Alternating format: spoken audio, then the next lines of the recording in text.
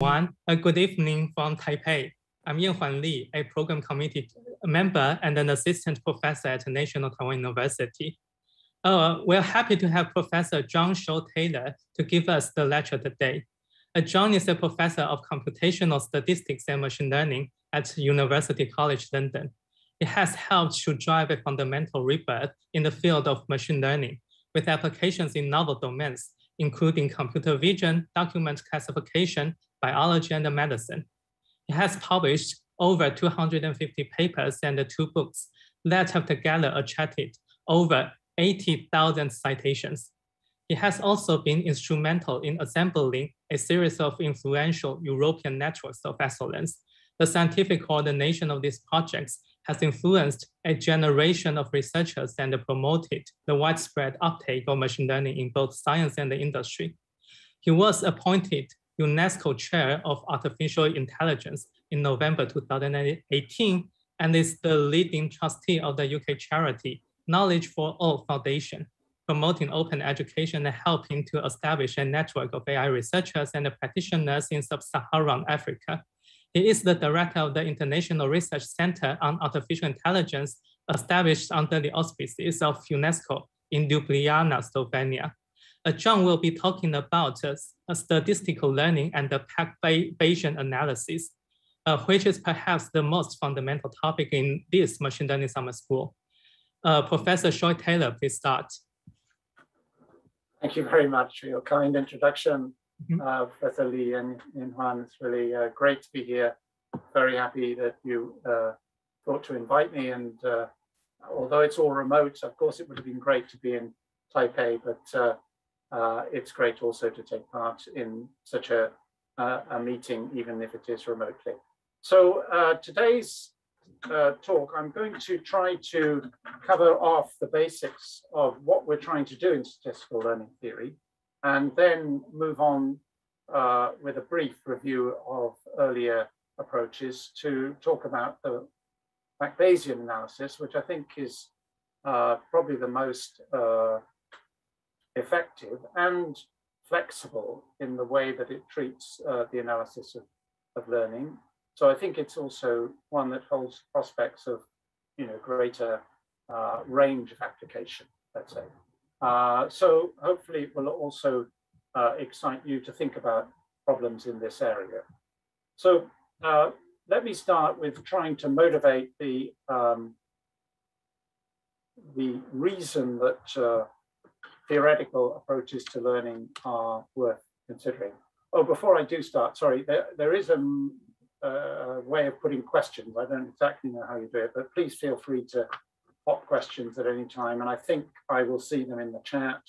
I'll try to keep an eye on them, and I'll try to respond if I can immediately, or come back later if it might take a bit more time. As I said, learning, the theory of learning is really to try to grapple with the fundamental question of how do we understand what learning is doing and verify that it is what it is setting out to do, it is achieving. And the fundamental thing we're trying to do in learning is to take some finite set of data, examples, information, and process it in a way that we will then perform well on data that we are yet to see, that may not even yet have been produced, so that we're able to apply the thing that we learn, the function, the classifier, the regressor, the agent, whatever it might be, in an environment which it has yet has not previously experienced. And then we want to be able to be confident that what it has learned will, what we say is generalize to that situation. So we want to be assessing the degree to which, from that finite set of data, the method has extracted something that is more fundamental, more general than that particular set of data. And here's a kind of illustration that I think gives an intuition. We got some red and blue dots here, and there's a very natural line that seems to distinguish them, that is the black line.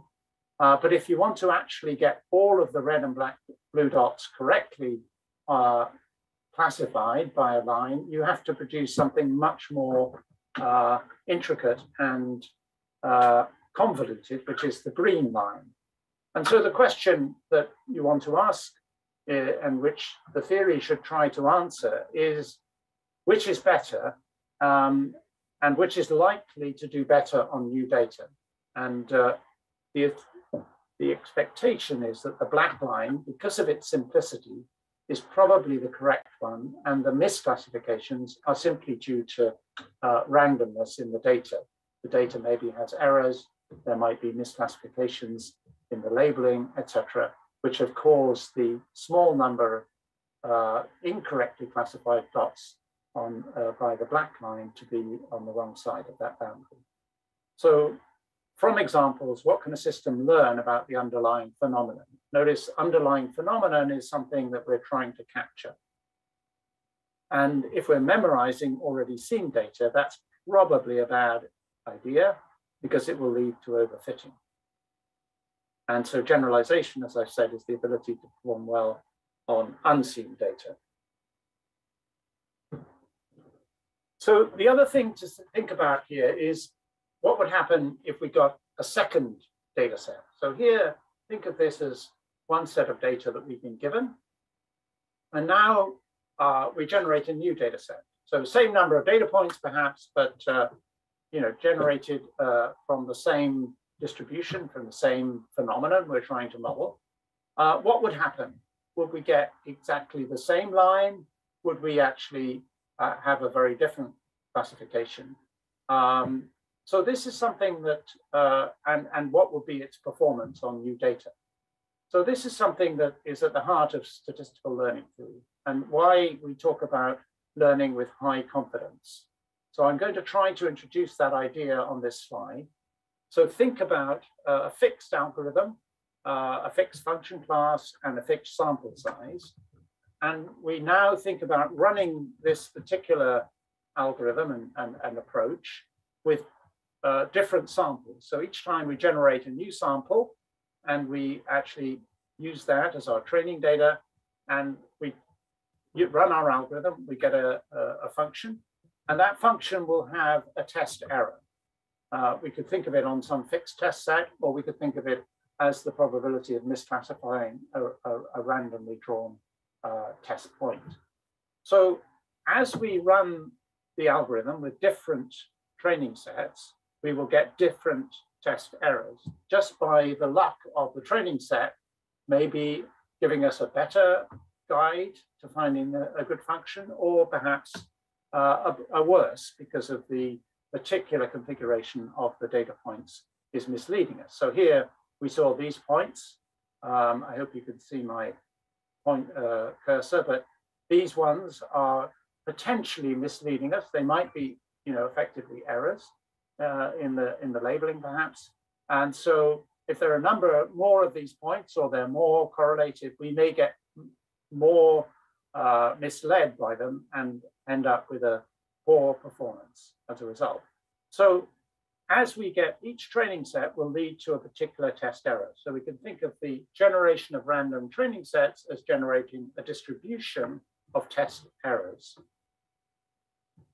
And the question we want to ask is, how should we think about those test errors, or rather that error distribution? One thing we could think about is the mean of that distribution, and perhaps we could design algorithms that optimize the mean of that distribution.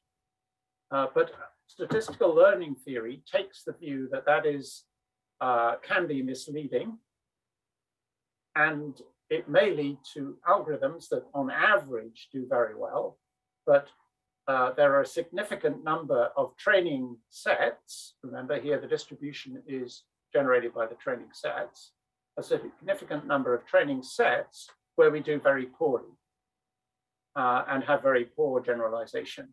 Now, of course, when we are a learner, we actually only have one training set. We are given one set of data. So we don't have the luxury of saying, well, we didn't like that training set, give me another, give me another. We have one training set. And so if that training set is misleading us, then we're in deep trouble. So we want a method that is more robust and is able to learn reliably from just one training set, not that does well on average over all training sets. So this is actually asking about the tail of that distribution of errors. So it's saying we want to ensure that the chances of us actually doing poorly, having a poor generalization, is kept as low as possible. And so we want to look at the tail of this distribution of test errors, and we want to find bounds that hold with high probability. So, okay, there's a tail of the distribution. We might be very unlucky. Some, 5%, 2%, 1% of training sets could mislead us. But 95% of the time, we're going to have an error bound that's better than this quantity. And we're trying to optimize that, sometimes called worst case, or, not such a, the high risk case. We're trying to reduce the risk of doing worse than that value. And that's finding those bounds which hold with high probability over random samples, random training sets of size n, where n is some fixed size. So this is comparable to a statistical test. When you say, 99% confidence interval, what you're saying is that the chances that the conclusion you draw is not true is less than 1%. And we're doing exactly the same here. We're saying that the function we've learned, the chances that its error is worse than our bound is less than 1%. And this leads us to the acronym PAC, which means probably approximately correct. And what it refers to is probably is this confidence. In other words, the chance of us being misled by the data set being small, that's the probably, and approximately correct is the error rate that we are able to achieve with that probability. So the bound on the generalization performance that we will achieve with that probability. And there's usually a confidence parameter delta that's used to denote the probability that we are misled. So the probability of over our M sample, which is drawn uniformly, identically, so P to the M, of generating a large error, that training set generates a large error, is less than or equal to delta. This is the tail of the distribution. Delta is the probability of being misled by the training set. So although it doesn't sound very comforting, probably approximately correct, it does capture very nicely this high confidence bound that we want to achieve in order to be confident that on our one training set that we're given, we get good performance. And I'll show you now turning it around, the high confidence says the probability that we're approximately correct is greater than or equal to 1 minus delta. In other words, the probability that there's a large error is less than delta. And here's an example taken from of that distribution with two different learning algorithms. The red algorithm is a support vector machine, and the blue is a Parson window estimator. The data set is the breast cancer data set from the UCI repository, and we're using just linear classifiers, so it's the SVM with a linear kernel. And we're asking, I've forgotten the size of the training set, but it's some reasonable size training set. And we're repeatedly drawing random training sets of that size and training the classifier, Parson window or SVM, and then measuring its performance on the left out data. And what we can see is that the Parson window has this much more diffuse tail, whereas actually the means of the distributions, these are the distributions of errors. So this is a density over, I think, maybe 1,000 runs of running the algorithm on a data set. and estimating its performance and keeping a histogram of those errors. And what we can see is that the means of those two distributions are actually very close. Those are those two circles here on the line. There's not much to choose between them, but if we look at the 95th percentile of the distributions, there's actually a big difference. The SVM has significantly brought down the risk that you could end up with a high error in the particular training set that you generated. And that's exactly what statistical learning theory is attempting to do. I notice there's a question in the chat, sorry.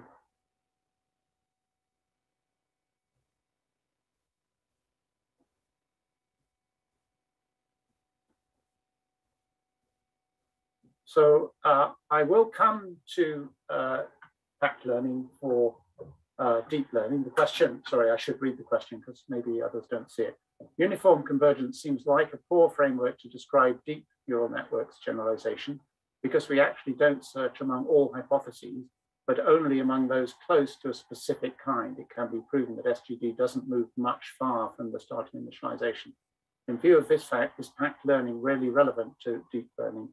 So I would say in one sense, you're right, Andrea, but actually that's precisely the power of the PAC-Bayesian analysis that actually enables us to take account of that prior and actually we'll see in the end of this tutorial that we actually do get very good bounds even for deep networks using that approach. So in one sense, you're right, but actually the PAC-Bayesian framework is able to handle that.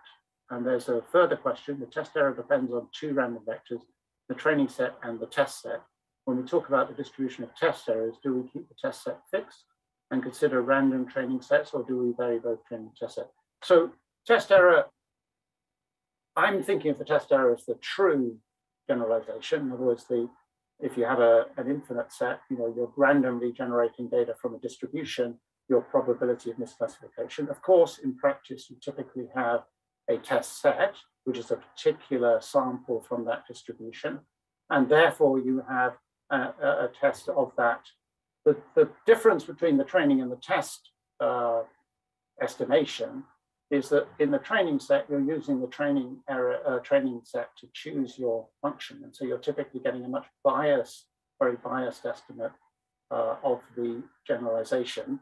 And that's precisely why you need generalization theory. On the test set, you're only using it once just to evaluate the function.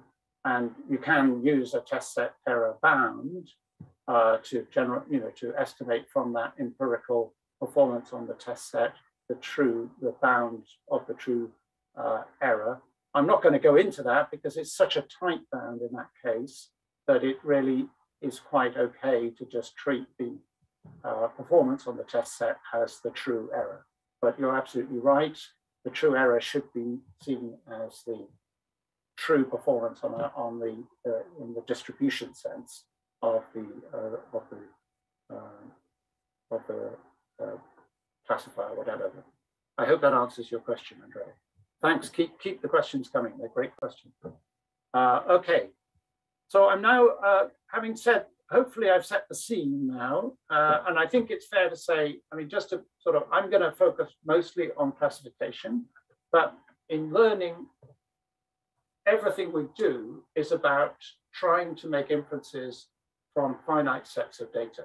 So what I say may, specifics may refer very closely to that particular application, but I think the ideas are essential in the sense that we're always trying to move from a finite sample to some inference about the underlying process.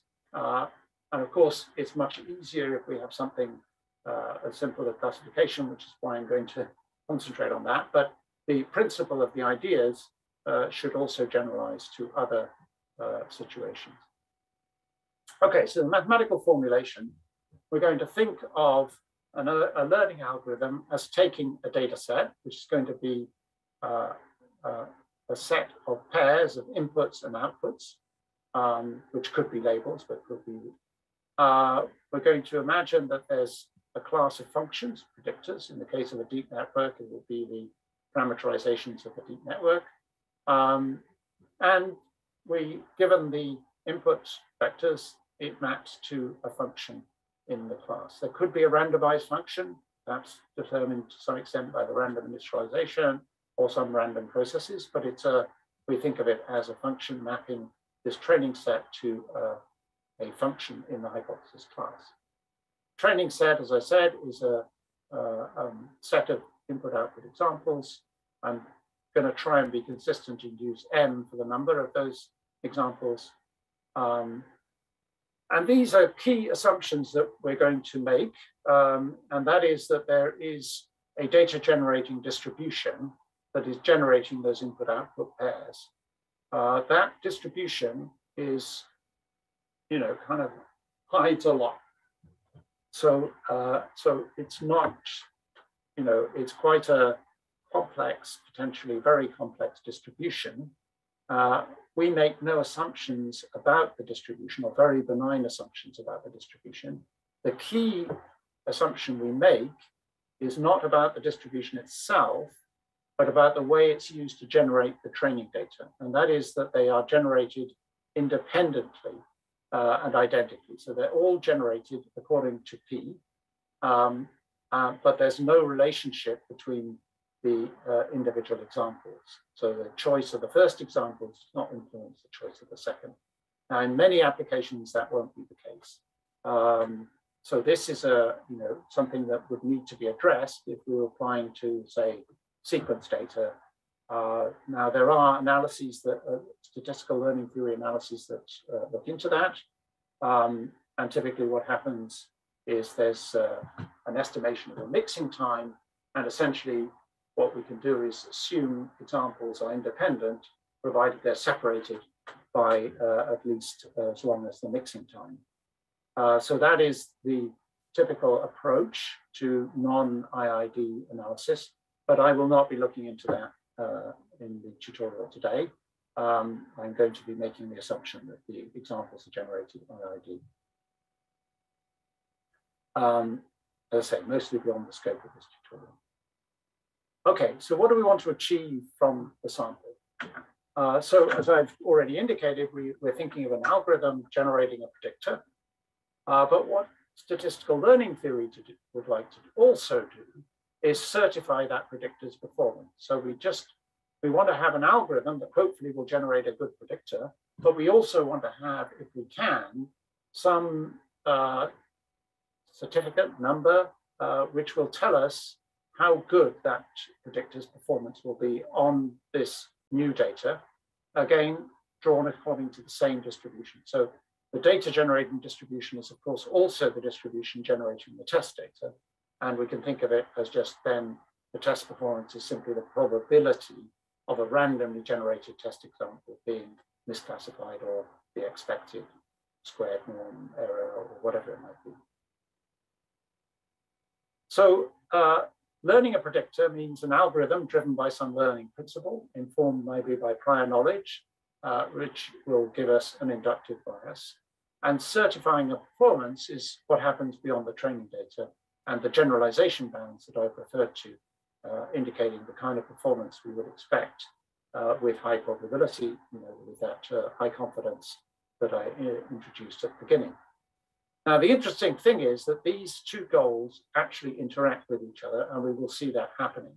So if we can get a good certificate method, that can actually inform a learning algorithm because it can drive what we should optimize in the learning algorithm. And clearly a good learning algorithm will hopefully result in good certificate. So that's not always the case, but that's certainly, we would hope that those two would be very interlinked. So the actual measure of performance is typically a loss function, which is used to measure the discrepancy between the predicted output and the true output, the one that's in the training data or in the test data. And we break that into empirical, so the average of that on the training data, and the true risk, which is the expectation of that risk on a randomly generated test point drawn according to the same distribution out of sample. And as I already indicated in my answer to Andrea's second question, we typically replace this with a test average empirical risk on a test set. But these two are very tightly connected because our algorithm is not driving to improve the empirical test error, whereas it is driving to improve the empirical training error. And that's why there's the danger of the separation between the true risk and the empirical risk in the training data. So examples of the loss functions, the 0-1 loss, obviously classification, squared loss for regression, hinge loss, which is used in, for example, the support vector machine training, log loss, which could be used for density estimation, etc. So notice here, there isn't, this y is a kind of dummy variable because we're actually only, it's an unsupervised learning problem. Okay, so if a predictor H does well on the in-sample XY pairs, will it still do well on the out-of-sample pairs? And I've already indicated maybe not, because it may be fine-tuned too much to do well on the training set at the expense of actually capturing underlying phenomena. So this is referred to this difference between the in-sample, the empirical error, and the out-of-sample true generalization error is known as a generalization gap. And the question is, can we provide bounds that of the form with high probability this gap is less than or equal to some small quantity, which may be a function of the sample size and our confidence parameter delta, which is controlling the probability that this might not be true. And that would lead to a bound of the form, the true error is less than or equal to the empirical error plus this, this gap bound, and that is holding with high probability. So this is not a strict inequality, it's a with high probability inequality. And we can also think about lower bounds, that the gap may be with high probability greater than some epsilon tilde in delta. And there are various flavors of bounds. Distribution free, distribution dependent is the first sort of distinction. Distribution free is of the type I indicated, where I said we make no assumptions about the distribution P, or very benign assumptions. So P is the distribution generating the data. This typically captures all of the real world complexities. So for example, if you had pictures of cells and you were trying to classify whether the cell was cancerous or not, that's a classification problem. The distribution P is essentially two distributions here: the distribution that generates normal cells and the distribution that generates cancerous cells. And these are, as you can imagine, extremely complex distributions, which would be, involving all of the processes within the cell, the different types of cancer, the different ways in which the cancer affects the growth of the cell, et cetera, et cetera. So these are potentially very complex distributions. So this theory of, if you make it distribution free, is very general. As I said, the only assumption is this IID assumption. But there may be situations where you have more precise knowledge about the distribution, and so you might want to move to distribution dependent. And this has been done quite often for theoretical reasons, to try to understand the degree to which, perhaps in certain situations, assumptions about the distribution can improve or make learning possible. So these are then distributions that would have to make some particular assumptions. But as I indicated, real world data, it's kind of unbelievable that you would be able to capture the real properties of the distribution. So I would argue that distribution dependent is interesting from a theoretical point of view, but not so interesting for many real-world serious applications. The distribution-free assumption is a very good one in that respect. And surprisingly, we are still able to get, despite the generality of that assumption, are still able to get good bounds. Algorithm-free and algorithm-dependent are slightly more subtle. So it may be that your function can be bounded just because of what the function is, without knowledge of how it was generated. But it may be in some cases that we wish to know more specifically. The bound requires us to know how the function was generated, something about the algorithm itself. This would be an algorithm-dependent bound as opposed to an algorithm-free bound. Here, I think there's no disadvantage to move into algorithm-dependent. There's certainly a chance you might get tighter bounds, but the actual knowledge that you get from algorithm-free is in some way richer because it can be used to then drive an algorithm. Okay, so we know that if this function has this property, it will generalize. Well, okay, well, let's make an algorithm to generate functions that have that property then. And so, of course, that will not be possible if the bound is algorithm dependent, because as soon as we change the algorithm, the bound is no longer valid. I see there's another question in the chat.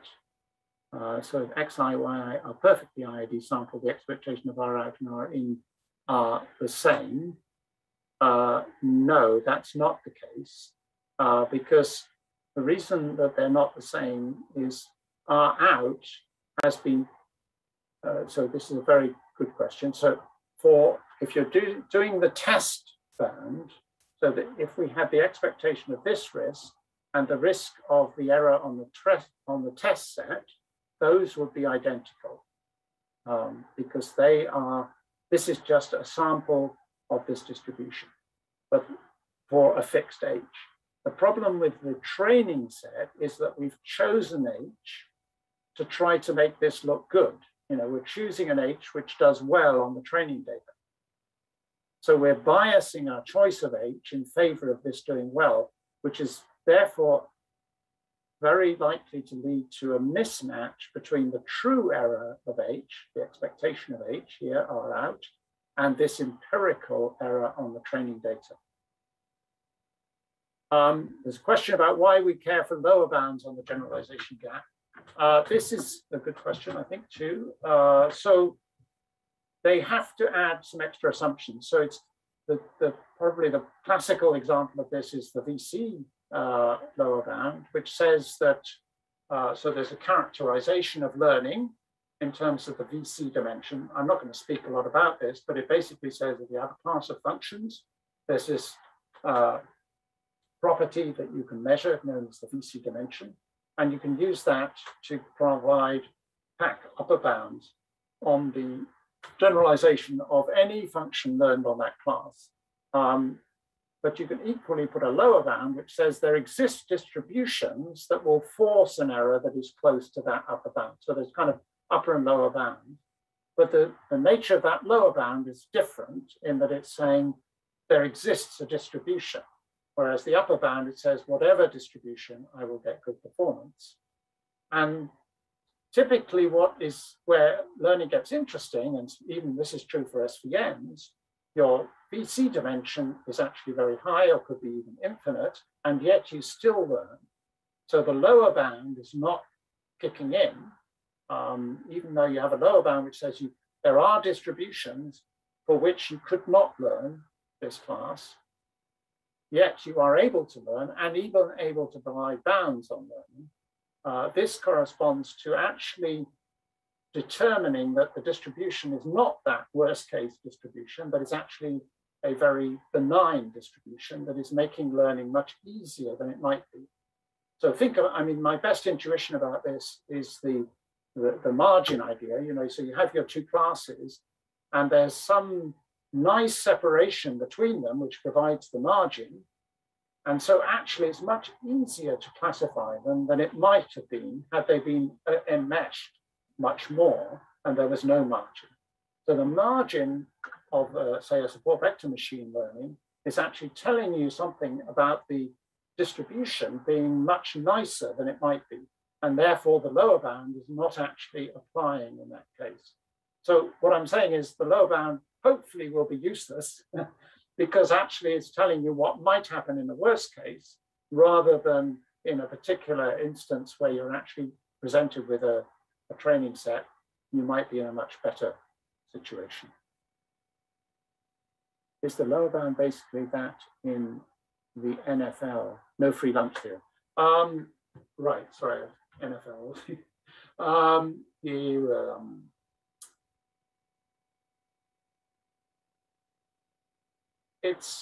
I think it's related in the sense that no free lunch says that whatever method you choose, there will be situations where it will not perform well, and you are essentially embedding prior knowledge. The difference, I think, is that in this lower bound, we're saying that there could be a good performance. I mean, the no free lunch says, you know, whatever you do, you may be not able to capture the real data that you have. Whereas the lower bound says, actually, the function could be in the class even, but you can't identify it precisely enough with the data, and you are actually, you know, very probably going to pick the wrong function with that amount of data, and actually not generalize for that reason, even though the right function is there. So I think it's different, though related. Okay, I'm going to power on.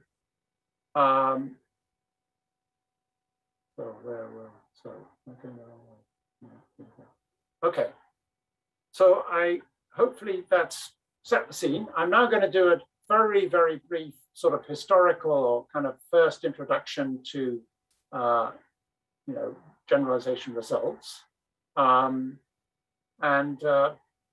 before PAC-Bayes, as it were. So a single hypothesis is really just a test set bound. So we just fix a hypothesis, and with high probability, you can say the output, you know, the true error is not going to be much more than the empirical error, and the factor is this. This is basically Hoeffding's inequality, and so it's very straightforward to prove something of that type, whether this be a classifier or a regressor. Now, it's quite easy to build from that basic building block to a finite function class. So where there are we can simply do a union bound over applying this to each of the functions in the class H. So we have to apply this bound, you know, whatever the number of, let's call it NH, the number of functions in H, numbers of times. So by the union bound, in order for all of these applications to hold with probability 1 minus delta, each of them has to hold with 1 minus delta over NH. So we have to, you know, tighten the delta by a factor of the number of functions in the class in order to get the total delta, which is coming from a sum of those individual deltas, to be less than delta. So this is taking a worst case situation where you're saying, okay, all of these errors that might occur in the failure of these inequality for each function are completely independent. And so I have to sum up their probabilities of occurring in order to work out the probability that one of those errors might occur. And so the probability, therefore, the delta has to be divided by NH. So you just substitute delta with delta divided by the number of functions in H, which I'm just denoting with this absolute value of H here.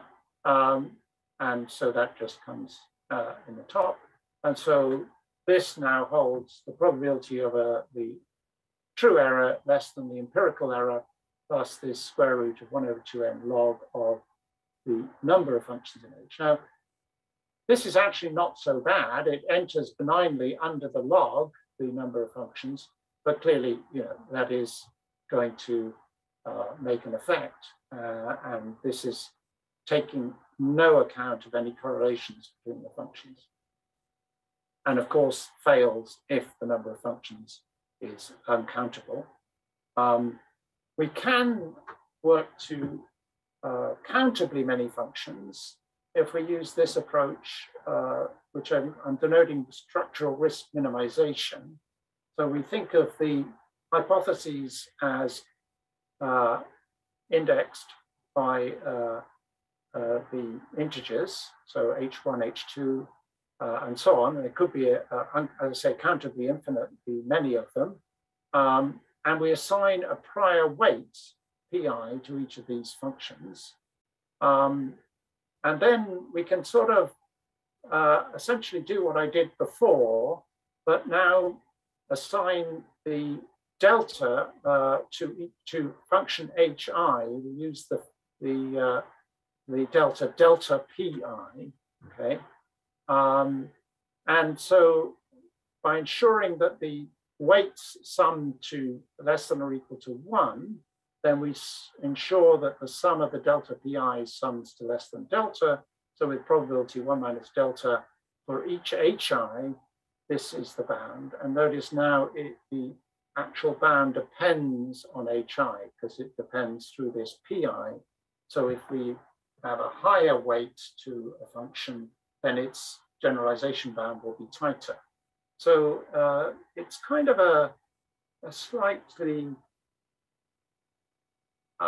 confusing, I think, initially, because it feels like, well, obviously, I would choose pi to be highest on the function that I want to learn. But the problem is, because you don't know what that function is, if you did, you wouldn't need to learn it, right? So this is kind of the slightly confusing point here, but it emphasizes the point that we need to choose these weights before we see the data. So we have to choose these weights without, I mean, we can choose them based on prior knowledge of the type of thing we might expect in order to make our bounds tighter, hopefully. But we mustn't make any use of the particular data that we actually are using in our learning algorithm. And in that way, we get this kind of what I would call function-dependent bound. Now, this is actually going to be recurring in the PAC-Bayes analysis. We can think of this pi as our prior over the functions. And I'll come back to that when we talk about PAC-Bayes. So this was countably infinite.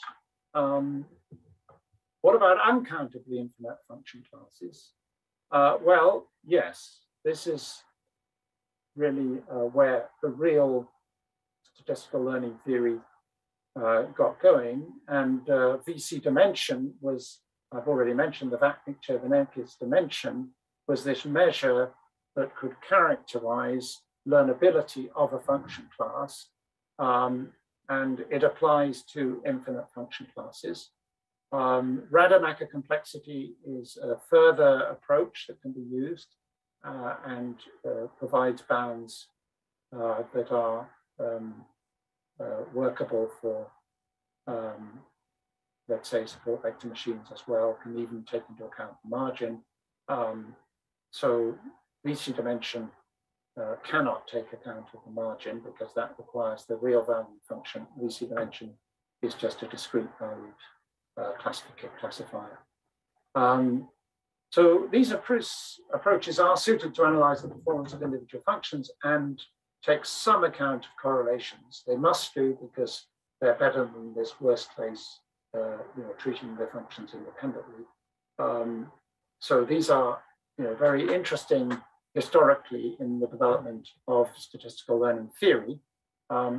But I'm actually not going to spend time talking about them. I hope you don't mind, but I thought it would be more useful to move straight to the PAC-Bayes and discuss that and show you in more detail about that approach to analyzing generalization.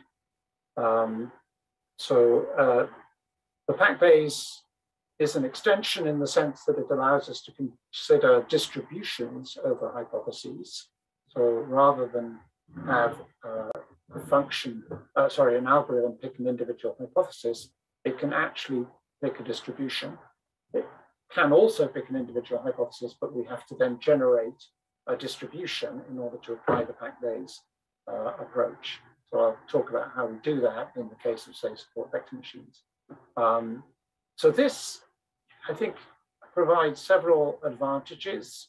I think one thing, it allows us to take into account correlations in a much more sophisticated way between functions, because we're essentially allowing ourselves to include functions that have high correlation as all being somewhat good, maybe with different weightings, but they're all counting in some way. So we're taking into account correlations between functions in a much more sophisticated way.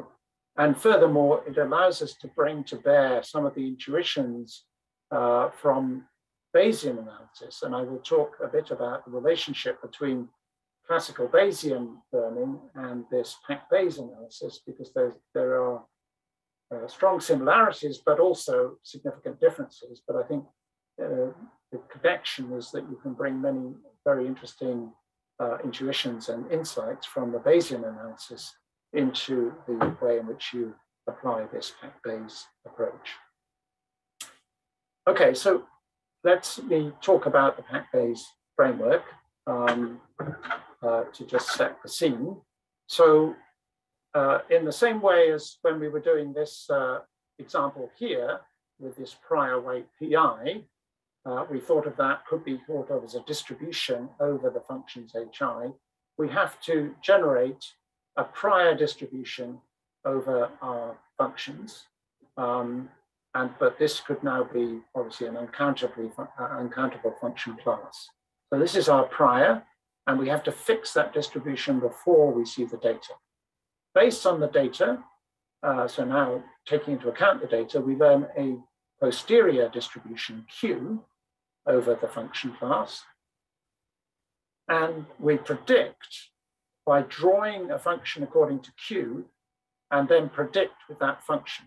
So every time we see a test point, we have to draw a function according to Q and use that function. So each time we classify a function, we might get a different result depending on the particular function we drew from the posterior distribution. So each prediction with a fresh random draw. And the risk measures that we have are just extended from the ones we introduced for the sort of fixed function H by just averaging. So our empirical distribution, which before was just Rn of H, the empirical distribution of this function H, is now just averaged over drawing H according to this posterior distribution Q. And the test error is just averaged by averaging that out of sample error again according to drawing the function according to Q. So there's a question, do these inequalities always hold? Not sure which inequalities. Here. So I guess this is, Gigi, I hope I've got the right, you mean these ones. They hold with high probability. And so there's a probability that they might not hold. And of course, that you can rack up that probability, but then these get weaker, the bounds, because the delta grows. Sorry, the delta gets smaller. But in that sense, they are only partially holding, but in every other sense, they hold always. I hope that answers the question. Okay, and the Kullback-Leibler divergence between the posterior and prior distribution is just the expectation of over functions drawn according to the posterior of log Q over Q of H over P of H. Posterior probability over prior probability. So clearly Q of H must not be non-zero on functions for which P of H is zero, because otherwise this will be infinite. So we have to make Q one way of saying that is Q is absolutely continuous with respect to P. So what it says is that P must assign non-zero probability to every function in H. In other words, we can think of H as just basically the support of P. Otherwise, we mustn't allow Q to give probability to functions for which P did not give probability. Okay, so this is just trying to kind of, sometimes it's good to say what things are, and it's sometimes good to say what things aren't. So I'm going to sort of try to say what the relationship between PAC-Bayes and generalized Bayes, Bayesian inference is, because I think it can be very confusing because we're using the same word and there are many similarities. So I think it's important to stress what is similar and what isn't similar. And I think these can be, actually can be quite interesting to see the connections, but also to see the differences. So in Bayesian analysis, there is a prior and there's a posterior. The prior is, in principle, has to be correct, okay, in order for the analysis to be valid. So, but then it's not even quite clear what correct means.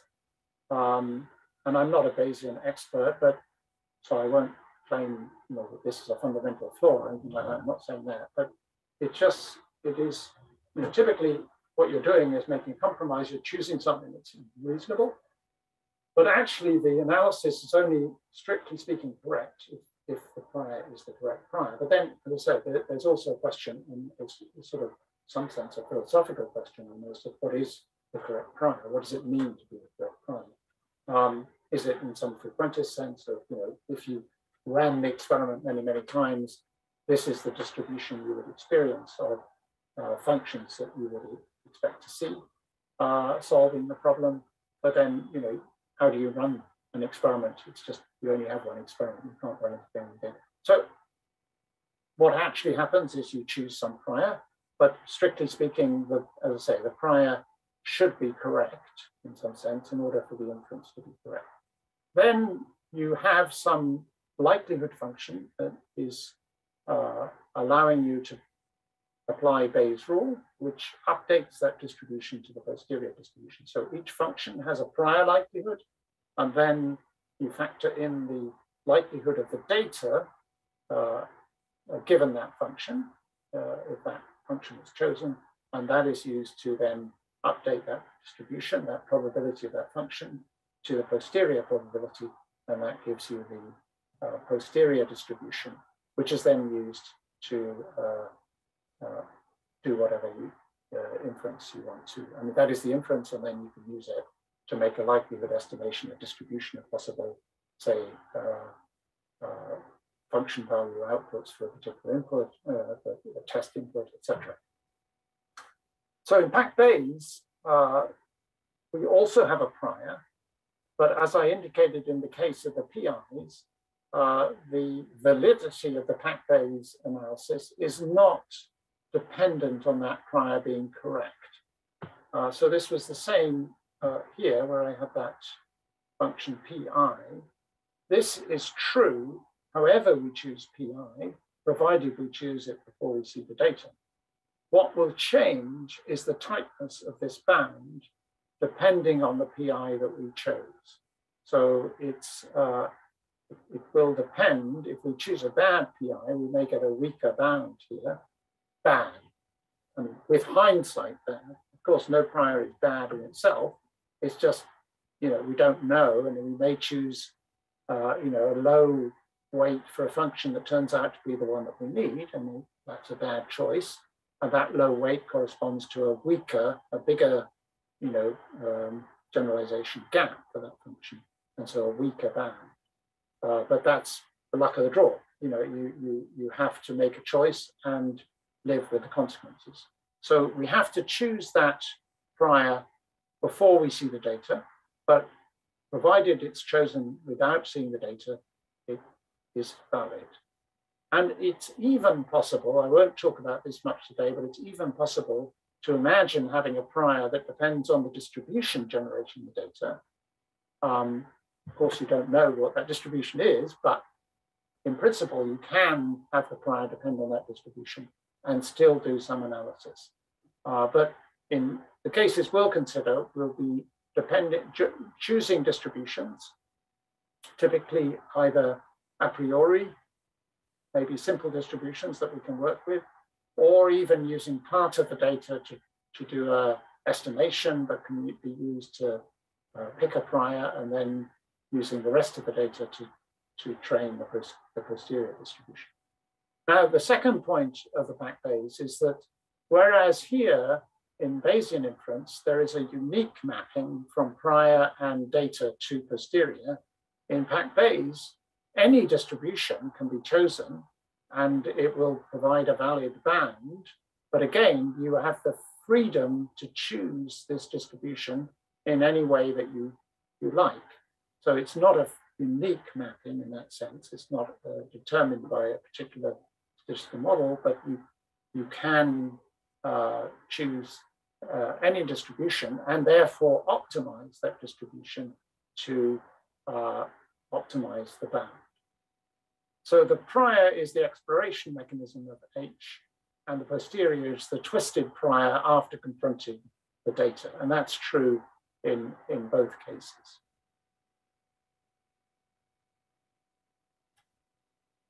So just to make those main points again, the PAC-Bayes bounds hold for any distribution. The Bayes, the prior choice, impacts inference. Posterior PAC-Bayes bounds hold for any distribution. Bayes posterior uniquely defined by prior and statistical model, understood and data. The data distribution in PAC-Bayes bounds hold for any distribution. In Bayes, the randomness lies in the noise model generating the output rather than the, as we have in the PAC-Bayes generation of both inputs and outputs. That's a key difference here that makes it easier to apply Bayesian analysis because you don't require the IID assumption for generating the data. You just need the noise model to be IID. In other words, the noise added to the output must be IID in the Bayesian analysis. Okay, so that's, I think, maybe a good point to take a short break because we've gone through all the introductions. I think now I'm going to dig into the generalized PAC-Bayes theorem. So probably we need to be fresh for that. So if it's okay, I'll just take a 10-minute break and we'll restart at 10 past the hour. So if anyone, feel free to relax. If you have any further questions, do pop them in the chat, and I'll try and answer them at the beginning of the next session. Okay, thank you.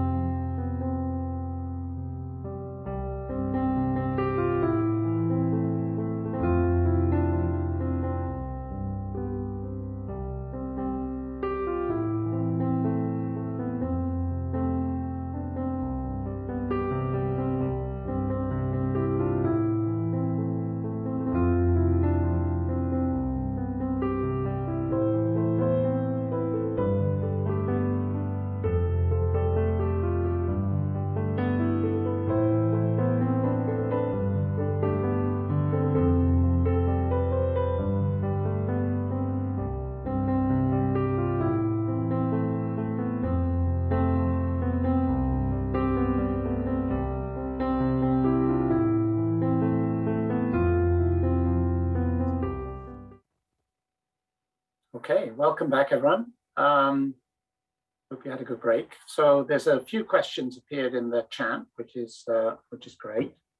So I'm just going to start by looking at those and then carry on with the lecture. So the first question was from Po-An Lin, was, if I may, I would like to ask, what is the relationship between inductive bias and bounds on the generalization gap?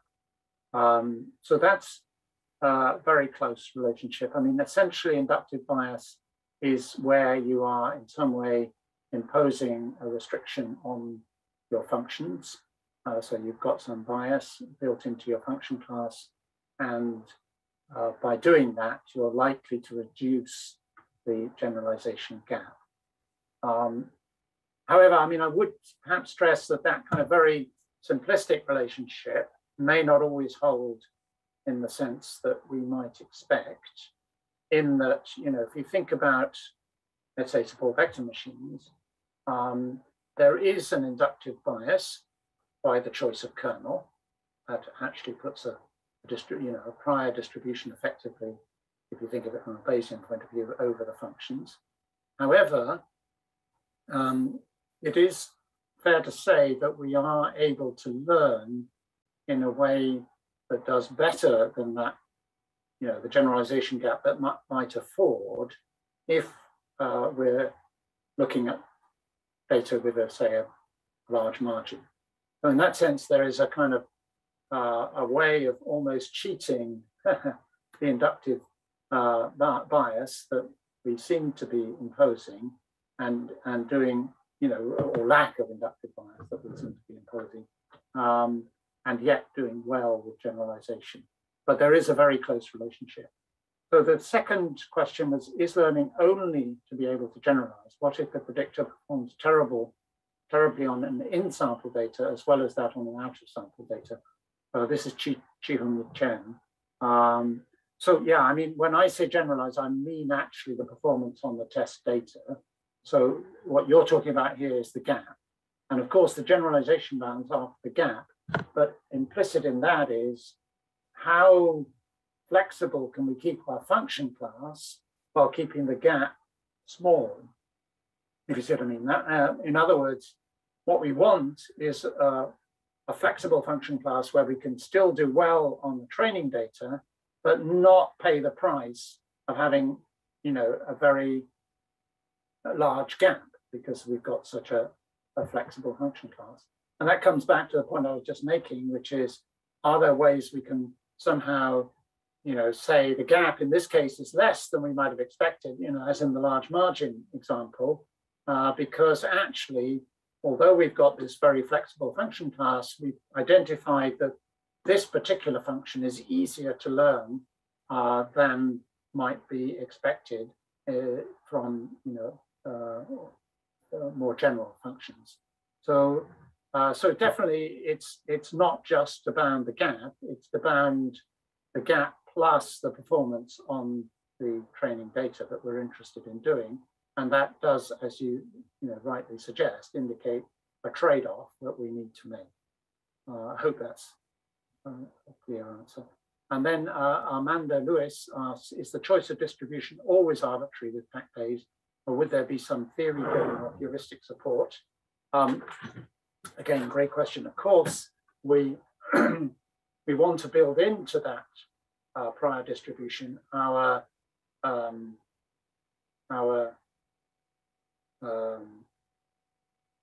knowledge, prior knowledge that we have about the particular learning scenario. And that prior knowledge, I mean, as I already said, a support vector machine, we build in prior knowledge through the choice of kernel. And we can think of that very much in the way of a Bayesian prior. And that's exactly what we'll be doing with support vector machines when I show that in the next section of the tutorial. Effectively, we're going to build in that prior, you know, the Bayesian prior, standard Bayesian prior, as our initial choice.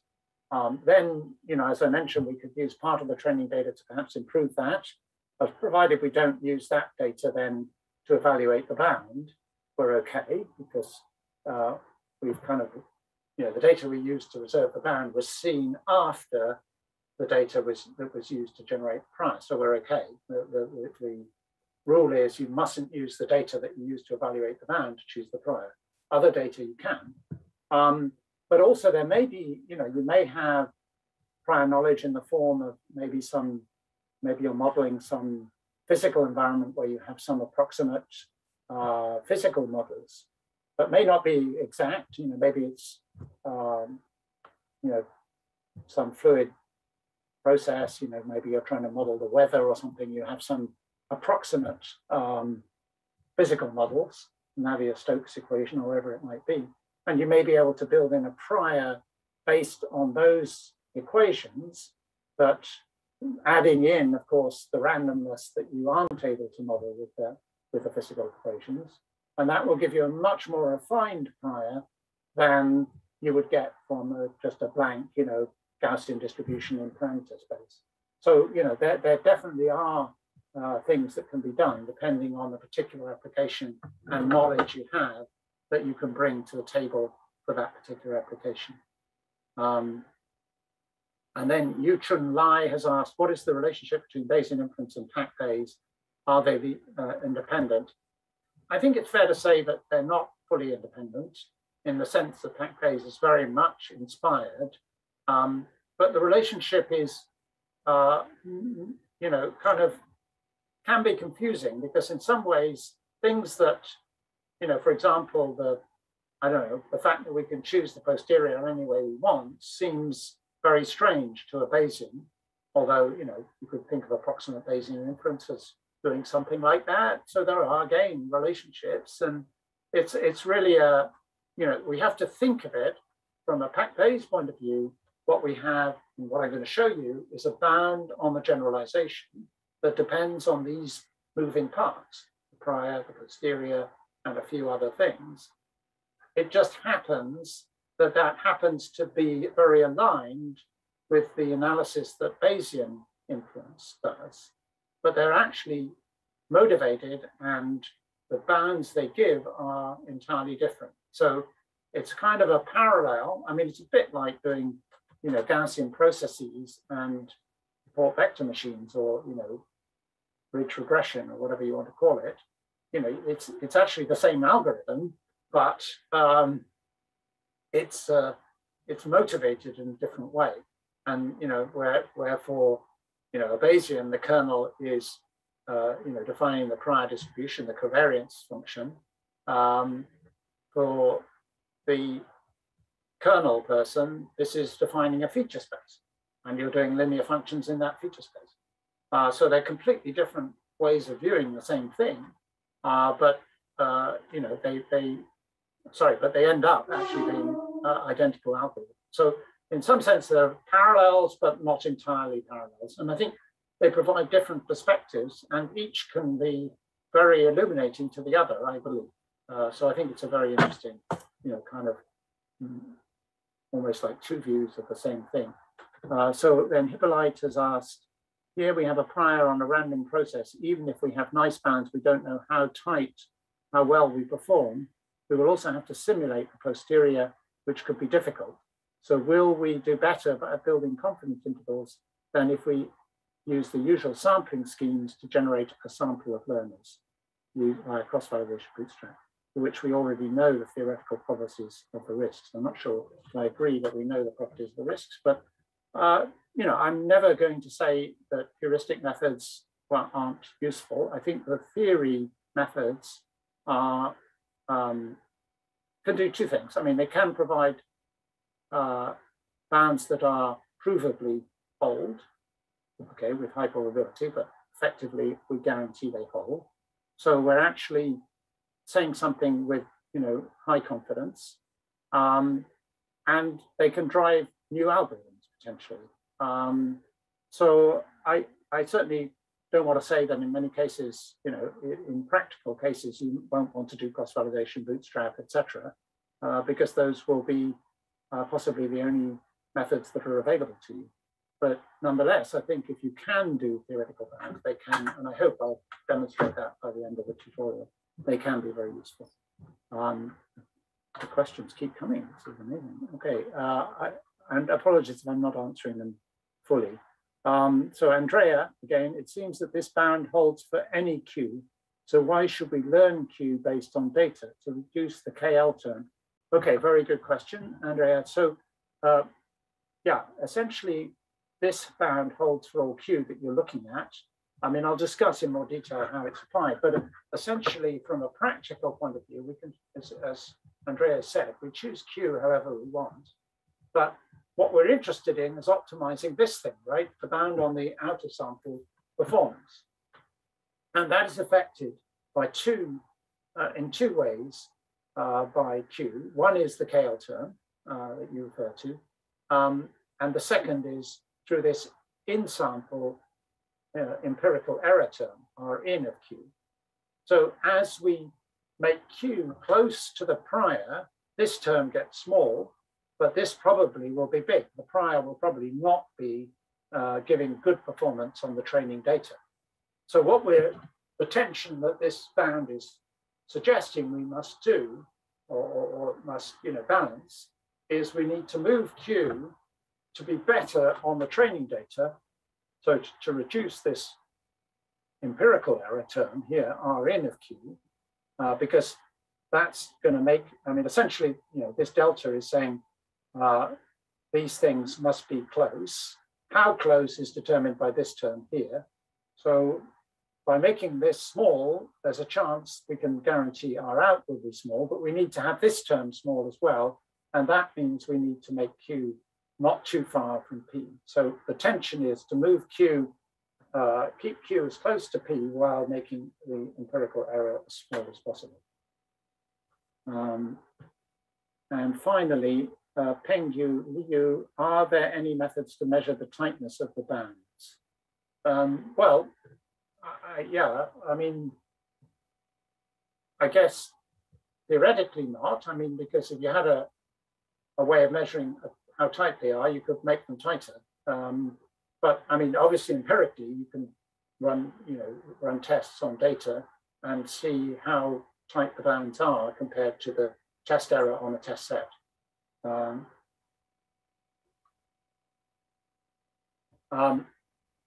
Is there any particular property, Ola Ronning, of KL that is used in the theorem? Or could we substitute with any F divergence? Yes, you could substitute with any F divergence. And yeah, no, sorry. I have to be careful what I say here. There's two-way, yeah. So there's this delta can be any convex function.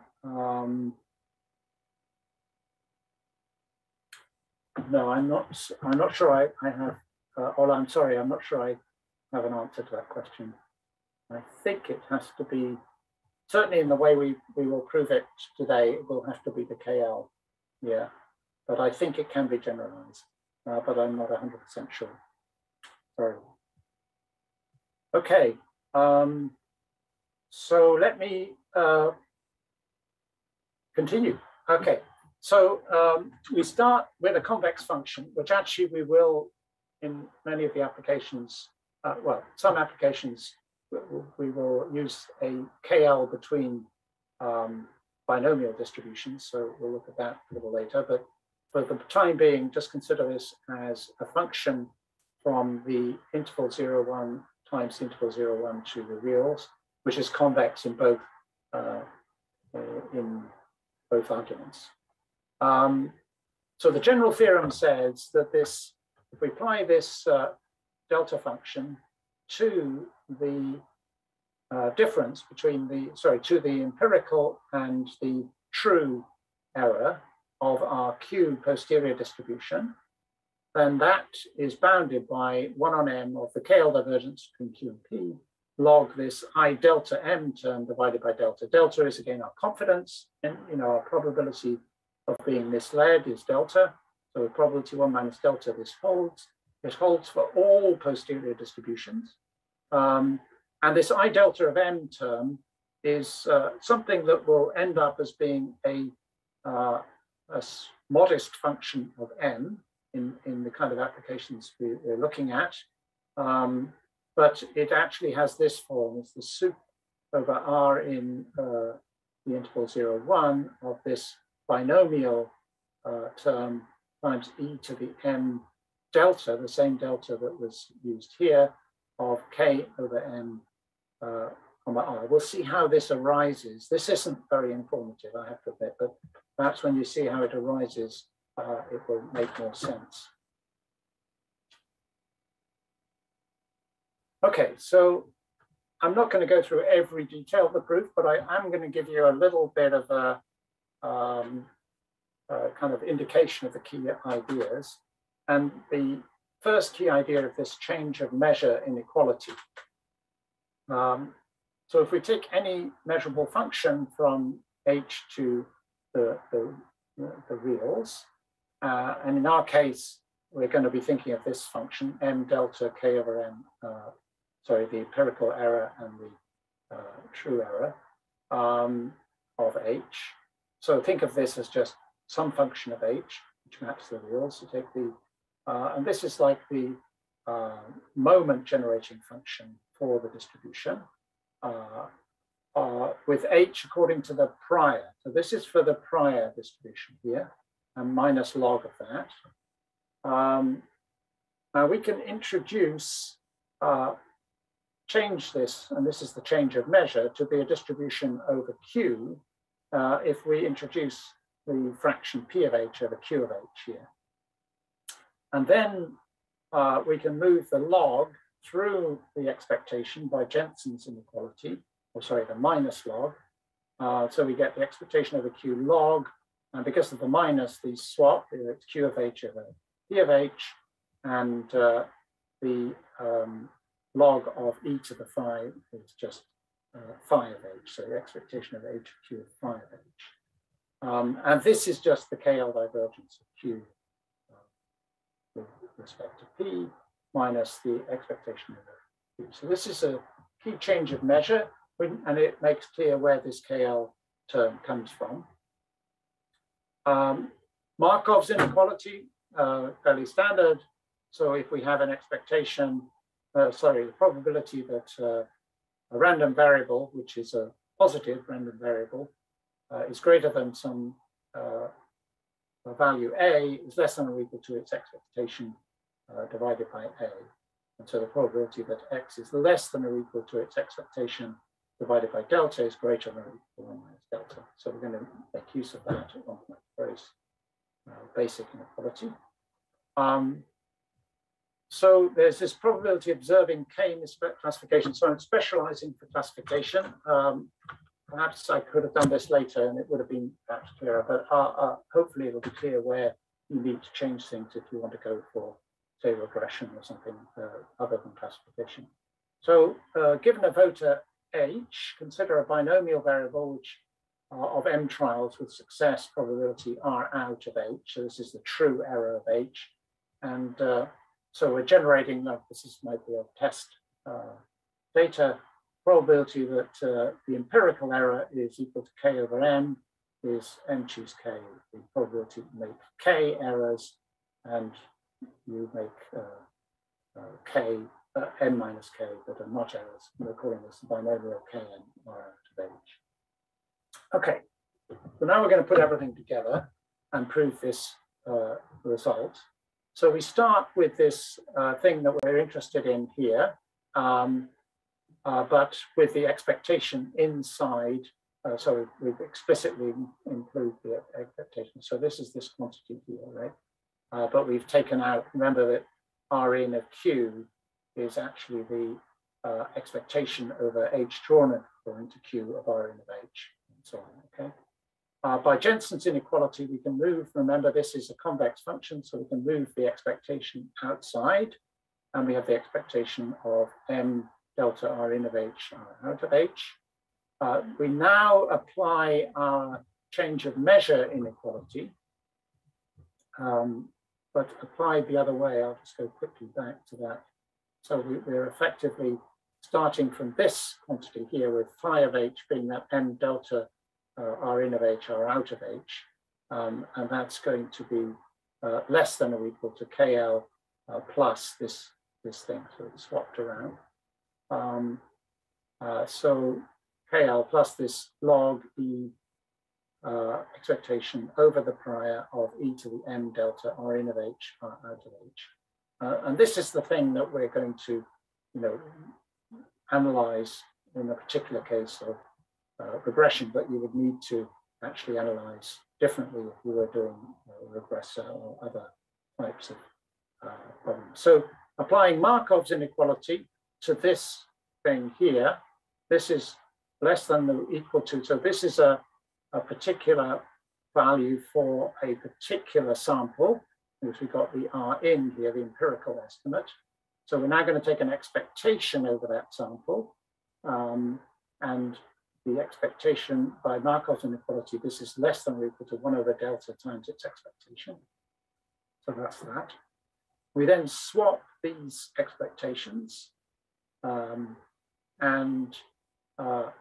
we then apply, because now we have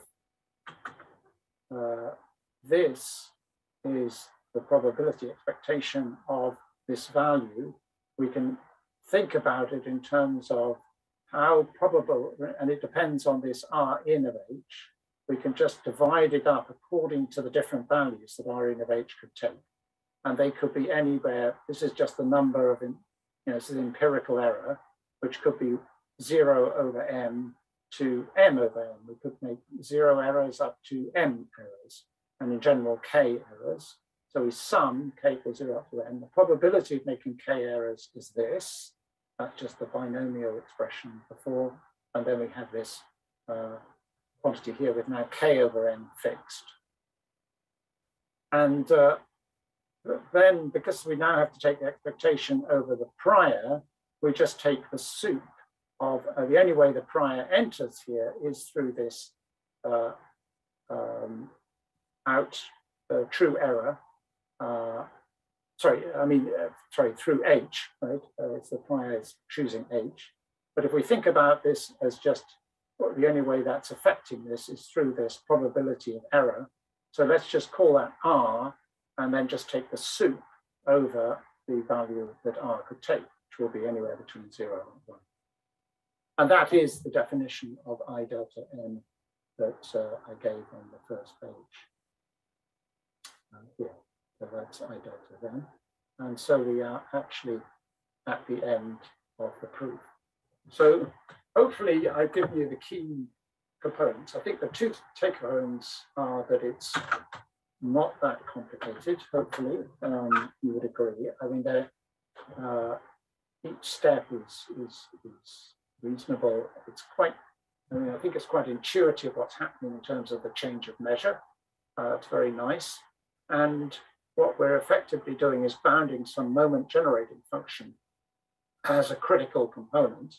And this is the critical thing we need to do in order to apply the bound. So the bound is true in general. And in fact, we haven't even used the IID property yet in deriving this bound. So this bound is very generally true. The critical question is, how do we actually bound this quantity I delta of M, or in more general cases, before we move to the binary example, how we would bound this quantity here, which you can think of as sort of generalized moment generating function. So that's the critical question, or indeed, if it is bound, we need to find a bound for it. It may not be bounded in every case. Okay, so I'm going to now list a few corollaries, which will be created by substituting in different deltas and making a different application. So the first one is the classification bound for SVMs, let's say, or for which was generally Langford and Seeger are given the citation for this. So the choice of delta here is this, I mentioned earlier, is this KL divergence between two binomial distributions. So we think of the empirical error as Q, a number, but think of it actually as the probability of making an error in the empirical, and P is the probability of making an error in the out of sample. But now think of these as both as distributions over 0 and 1. 1 if you make an error, 0 if you don't. So this is actually a distribution Q and 1 minus Q, and this is a distribution P and 1 minus P, and then this is the KL divergence between those two distributions. So this is the KL between the two binomial distributions, one defined by Q and the other defined by P. And if we apply that, then all we needed to do was to bound this quantity for that particular choice of delta. And I will do that on the next slide, but it turns out you can bound it by 2 root n. Okay, so that is the bound. Note that log of 2 root n is very small when we're dividing by 1 over n here. So this is not a very expensive term, a big expensive term is this one. Another choice is to upper bound that, lower bound that by 2 times q minus p squared. That's a very simple lower bound of the KL between those two. And if we do that, we get the McAllister bound with the R out less than or equal to R in Q square root of 1 over 2m. These look very similar. And for large error rates, the order of 0.2, let's say, these two are quite comparable. But for low error rates, 0.1 or 0.05 or something like that, 0.02 error rates, this is much tighter, this one here. Another choice of the delta function is this delta C function, defined in this way. This is due to Olivier Catoni, who is one of the pioneers of PAC-Bayes analysis. This results in the following bound, which again has more of this flavor to it than this one. There's no square root, but there's an extra C in front of the, C over 1 minus e to the minus C, which is this, depends on this choice of C here. So you've got a choice here. Obviously, in this case, you have to choose the C once and for all because you're deriving the bound with that C. So if you try different values of C, you'll have to take that into account by doing a union bound with smaller values of delta. In this case, the I delta n term turns out to be 1. So it's a particularly small, easy value. But this is, a kind of compromise perhaps between these two. And Alquier et al. Also had a bound based using this lambda over n, p minus q. And again, here we get something more like this flavor in terms of r out less than or equal to r in, but there's a 1 on lambda rather than the square root in this. And there should be, I think,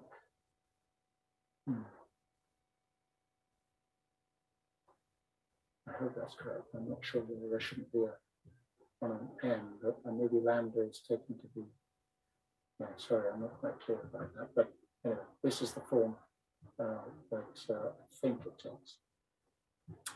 Okay, so here's just, I mentioned I would demonstrate how this 2 root n was derived. So let's just quickly do that.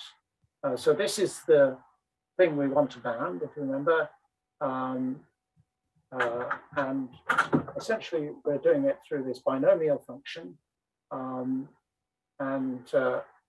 The first observation is that we can write this as, because it's e to the m delta, remember this was now the KL between the binomial distributions.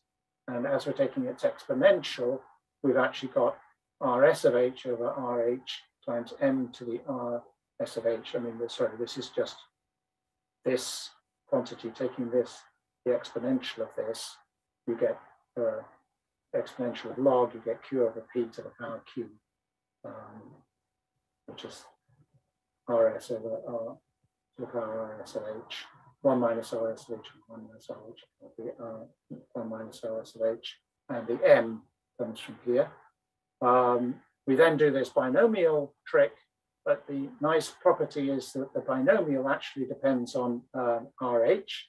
And so we actually get the RH is the probability RS of H equals K over N, gives us RH to the K, 1 minus RH to the N minus K. And so these nicely cancel.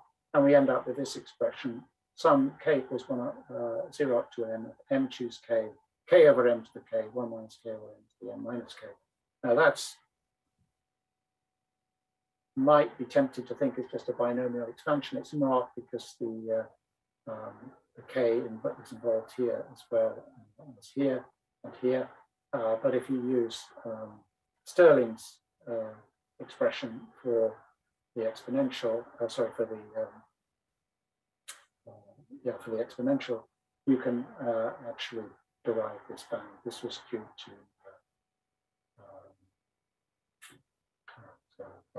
anyway, it's a nice bound. So this comes out to be 2 root n. So in the proof, I've just said this is probability is replaced by the probability mass function of the binomial. Now this is where we have made the assumption that the examples are drawn IID. We made that in this binomial expansion, i.e. S is equal to D. So it's actually in bounding this I delta M function that we make that assumption. So the result would not be validated. It's non-ID, even if the general theorem is. Okay, so I'm now going to move to applying this to support vector machines. So linear functions, I'm actually thinking, so working in the feature space of a support vector machine. And we're going to choose the prior and posterior distributions to be Gaussians with unit variance. So this is a very simplistic choice, but actually turns out to give surprisingly tight bounds.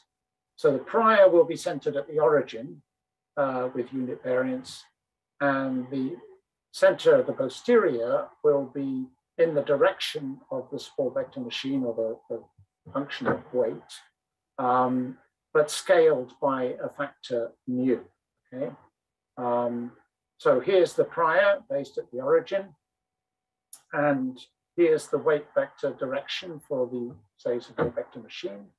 And then we simply scale, take a distance in that direction. Maybe W is the unit vector, mu is the distance, and we put a posterior distribution at that point, okay? So as I say, these are just particular choices. It's clear the prior doesn't depend on the data. The posterior does, it's a particular choice.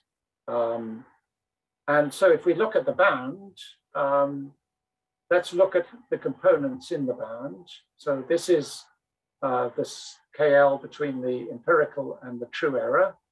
This is the KL between prior and posterior. This is a slightly weaker version. It was 2 root n.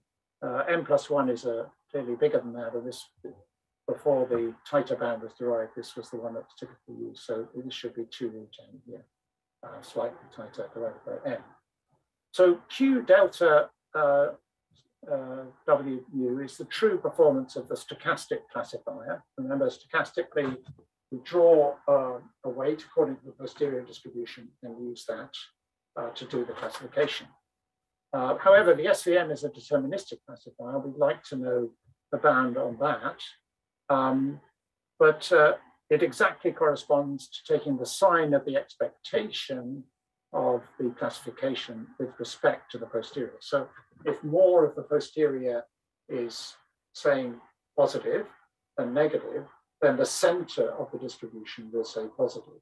So the classifier, the deterministic classifier, which is at the center of the distribution, will say positive classification. And so if the sign of this will actually give the same classification as the SVM.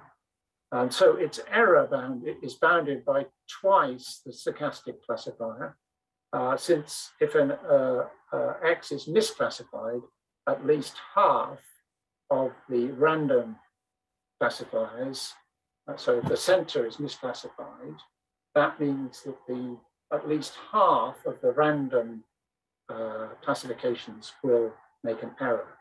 So we can bound the error of the the deterministic classifier by twice the error of the stochastic. So we have a bound on this stochastic classifier, and our error for the deterministic one that we're typically going to use will be twice that. So now, so that's just taking a look at that, that term there. Now this is the empirical stochastic error. Remember, so we need to we need to compute this in order to apply the bound. It turns out it's actually, it can be computed in what is effectively closed form. So it's the expectation of this function f tilde of mu gamma of xy, where gamma is the margin or the normalized margin. So it's the y times the classification. So it will be positive, it's correctly classified, divided by the norm of the input and the norm of the weight vector.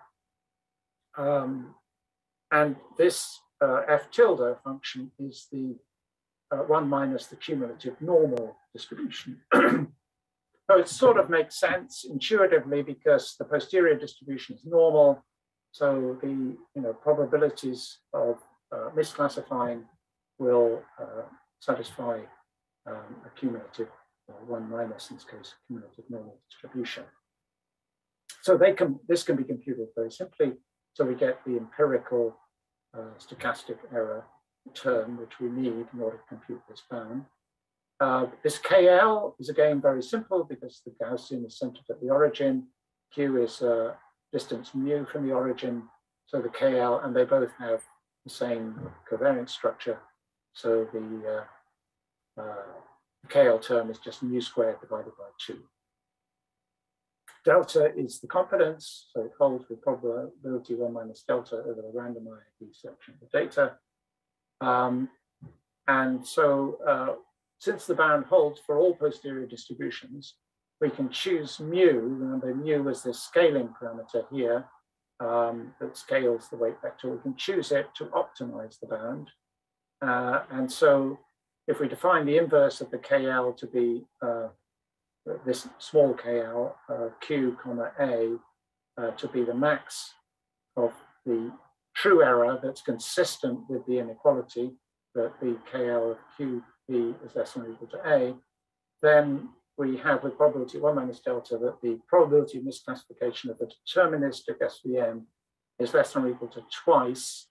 That was the 2 coming from the conversion from stochastic to deterministic, the minimum over mu of this KL to minus 1 of the, this is this empirical, cumulative Gaussian estimation of the empirical error, and this is mu squared over 2 log n+1 over delta. So you can think of that as giving you a motivation for the SVM optimization that I'm sure you're all familiar with. I won't dwell on it. But essentially what you're trying to do is minimize the norm of the weight vector subject to maximizing the margin. And so that's exactly, these psi-i's are sort of measuring the margin and we're minimizing the norm vector while minimizing the margin loss. And what you've effectively done is replace this 1 minus the cumulative Gaussian by a hinge loss in order to make the thing convex. You could see that as a way of motivating the support vector machine if you wanted.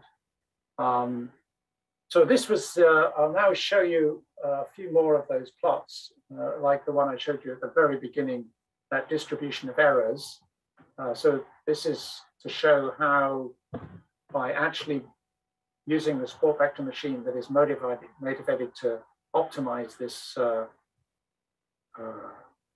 distribution, the tail error achieved by the tail of the distribution, as opposed to perhaps a more simplistic classifier like the Parsons window, which simply takes an average of the positives and subtracts it from that the average of the negative examples in the training set, and uses that with a threshold set at halfway between those two vectors.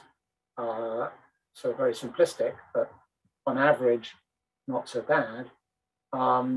We use then this is our what we're calling our generalization which is the expectation of the loss of the function we've learned on a randomly drawn test point.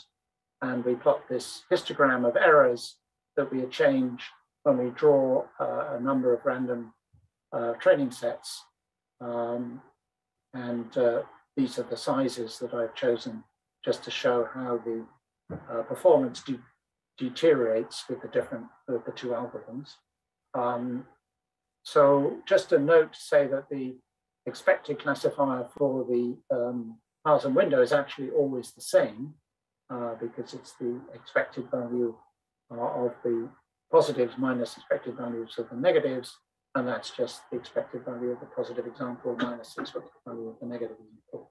So we don't expect large differences in the average of the distribution, but the non-linearity of the loss function means they won't be the same. So this is, if you just use the full data set, your error is about 0.15, something like that.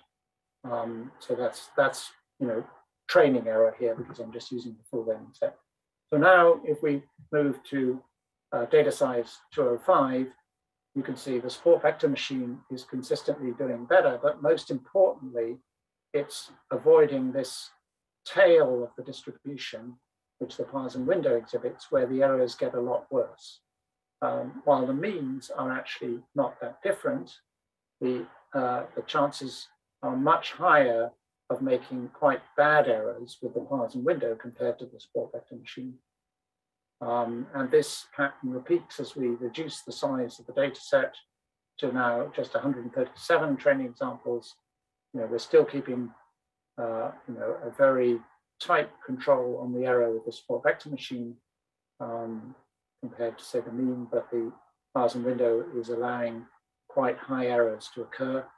And as we reduce, this pattern is even more evident as you get really quite high errors with the Parson window. Size 20, things are beginning to deteriorate badly, but there's still clearly much more chance of high error with the Parson window as we go to this very sort of poor problem at that point. Now, that was all just linear functions in the input space, but of course with support vector machines you can use the kernel trick and actually move to an infinite dimensional feature space by using the Gaussian kernel. If we do that, it can, nonetheless, despite giving it all that flexibility, it controls it, and we're able to, get a very consistent distribution of errors over, random samplings of the training data. Okay, there's a question here. What does the y-axis mean? Y-axis is, sorry, these are histograms. And so this is the frequency of different bins. I've just put them in different bins. I think there were 1,000 random samples, training sets generated. And we were just binning the frequency of, training sets landing in different bins. And this was the distribution of that. So it's sort of just a probability density really of the probability of having a training set for which the test error was whatever it might have been, 0.1, 0.15, 0.14, 0.13, etc. Sorry if that wasn't clear. But these are all, so here we've even got some errors worse than 0.5 for some of the training sets, showing how badly things can go wrong. But the support vector machine is mostly controlling things. So if we ignore the worst case with high probability, we could probably say that the bound on the error is about 0.35, which is significantly better than you were getting Parson window. And even if you reduce the training set size to 273, it's still able to control the effectability of the high dimensional feature space. Okay, I'm going to keep going. I'll take another short break in a moment, but I think I'll talk. Well, actually, maybe now is a good moment. Okay, so hopefully it's a good moment to take a short break. Maybe we'll just take a 6-minute break now, just to kind of refresh, and then I'll go into this idea of learning the prior, which I think is quite informative and leads into some of the work I'll talk about for deep networks towards the end of the tutorial. Okay, so if we can reconvene on the hour, sorry, it's 5 minutes now, on the hour, we'll carry on at that point. Thank you.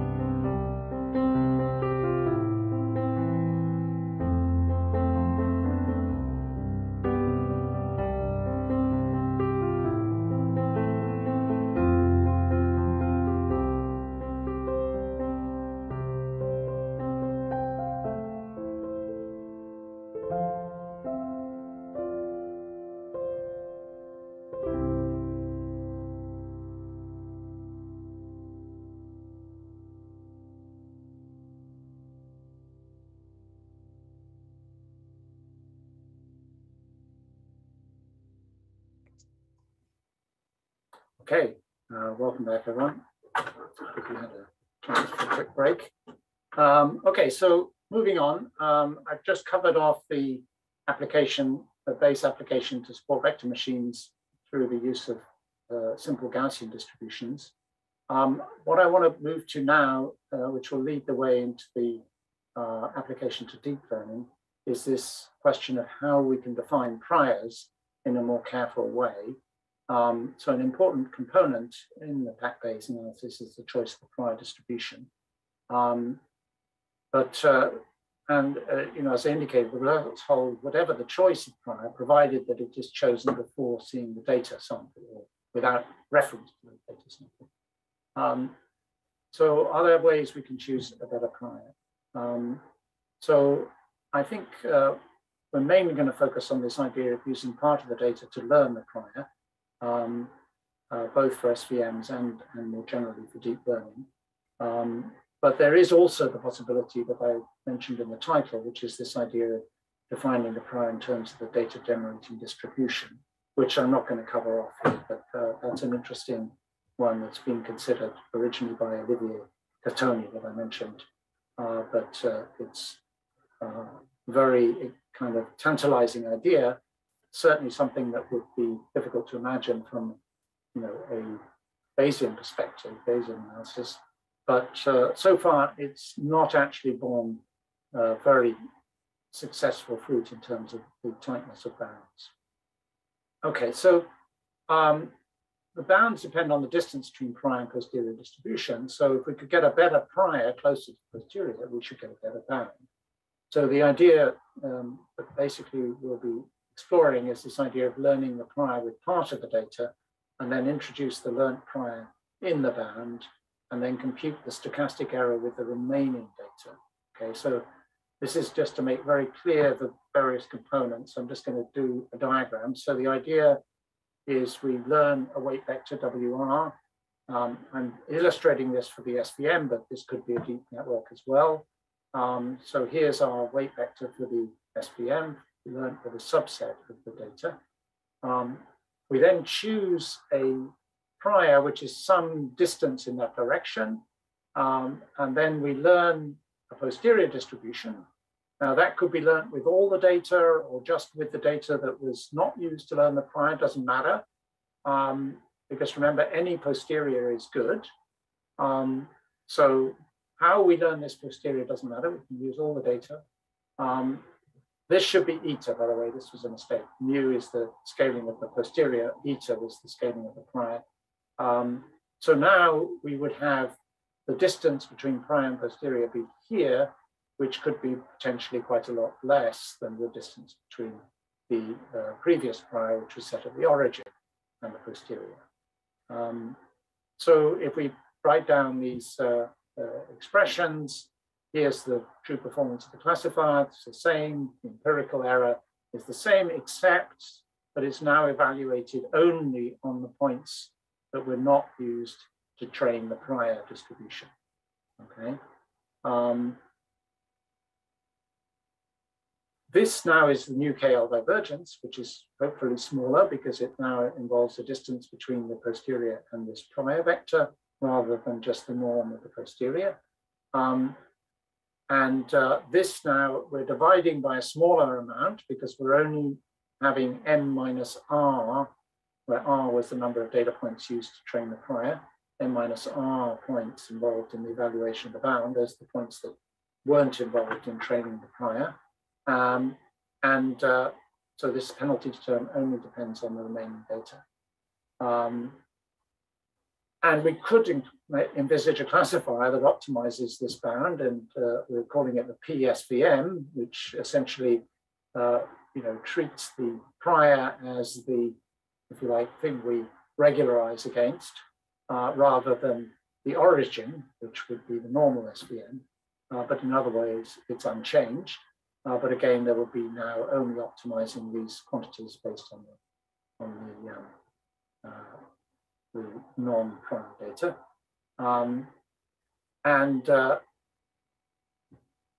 So the bound for the PSVM, exactly, we solve the PSVM, and because again, it's the bound driving an algorithm here, we compute these margin quantities, and we do a linear search over the optimal value of mu. There is actually a way of, I mean, the other thing we have to do here is choose the length of the prior. So I'm sorry, I'm just going back here, this quantity eta here, eta WR. And because this has to be chosen before the data, we can't choose eta to optimize the bound. We have to choose eta before. So potentially we have to take a discrete set of values of eta and do a union bound over all of those choices and apply the bound for each choice separately. However, there is a way we can possibly do better, and that is to elongate the prior. So rather than make it spherical, we elongate it in the direction of WR, a bit like a rugby ball. And then there'll be less cost of, doesn't matter where we choose the length of the posterior, there'll be less cost moving from that prior. And there's a bound here that we get if we do that. This is the rugby ball prior, where the cost is divided between the perpendicular distance to the prior, which we pay a full penalty for, and this parallel distance to the prior, where we pay a factored penalty tau, factored by tau, which is this elongation factor. So by making tau quite large, we can reduce this at the cost of this log tau squared here, which is very benign.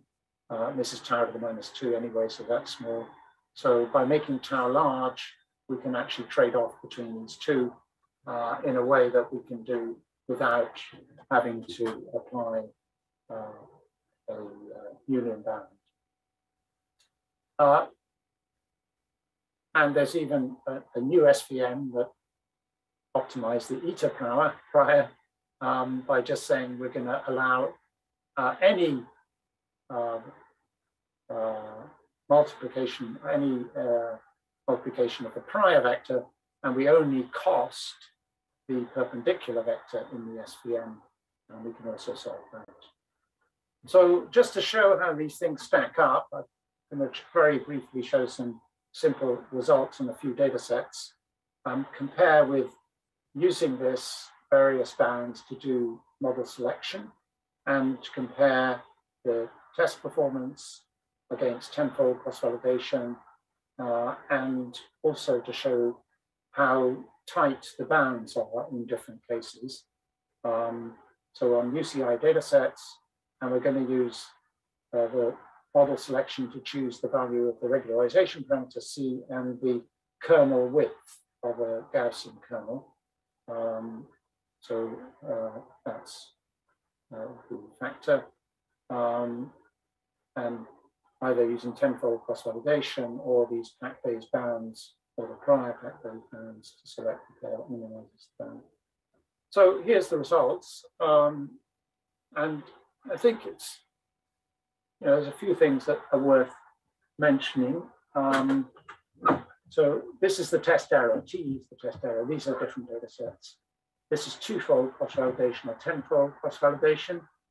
And so the test error is 0.007 in this case. The test error for doing model selection with the PAC-Bayes bound, the simple PAC-Bayes bound is 0.007, so it matches cross-validation. For the other methods, for the tighter bounds, it actually does slightly worse in this case.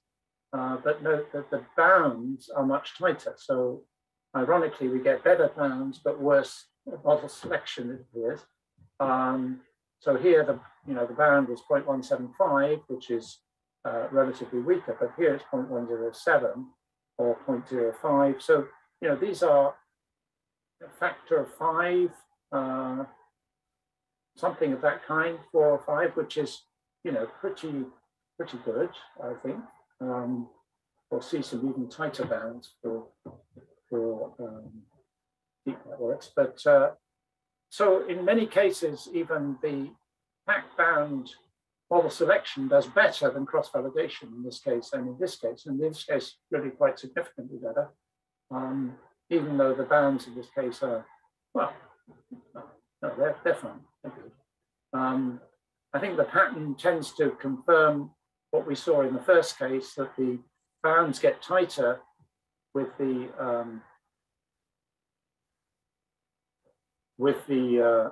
more complex methods, this eta prior SVM, giving very tight, much tighter bounds, but actually worse model selection. And this is though in this case, it actually does both get tighter bounds, much tighter bounds, and do better model selection comparing with the cross-validation. So overall, I say if you average the test error over all of these classifiers, the best model selection is done by the PAC-Bayes bound, 0.081. But then it's the cross-validations. Sorry, no, these even do better than cross-validation on average. But that's mainly because of this one here where there are very significantly better bounds are got. Quite significant. Anyway, overall message is that I think it's fair to say that the bounds are remarkably tight, and the factor between bound and test error is under 3 on average. Model selection for the bounds is as good as temporal cross-validation, and in some cases gives better. The better bounds don't appear to give better model selection. So anyway, I think it looks, particularly when I started out in statistical learning theory, the bounds were orders of magnitude worse, and they were really very much just theoretical. Here you're actually getting something that could be meaningful in practice, I think. So I'm now going to turn to the deep learning generalization,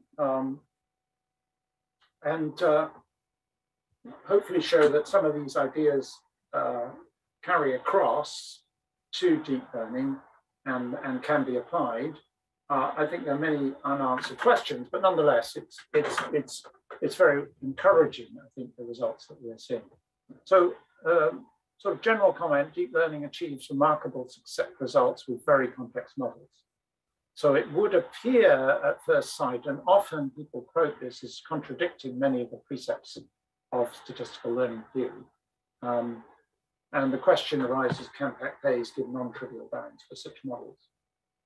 I think I would argue, I completely agree with all that, but I don't think this is so new as people would appear, because support vector machines are also with a say a Gaussian kernel, are very rich models, which again allow, quite flexible classification. And yet we are, for many years now, able to get good bounds for support vector machines. So it's not strictly the case that we don't have bounds for complex models.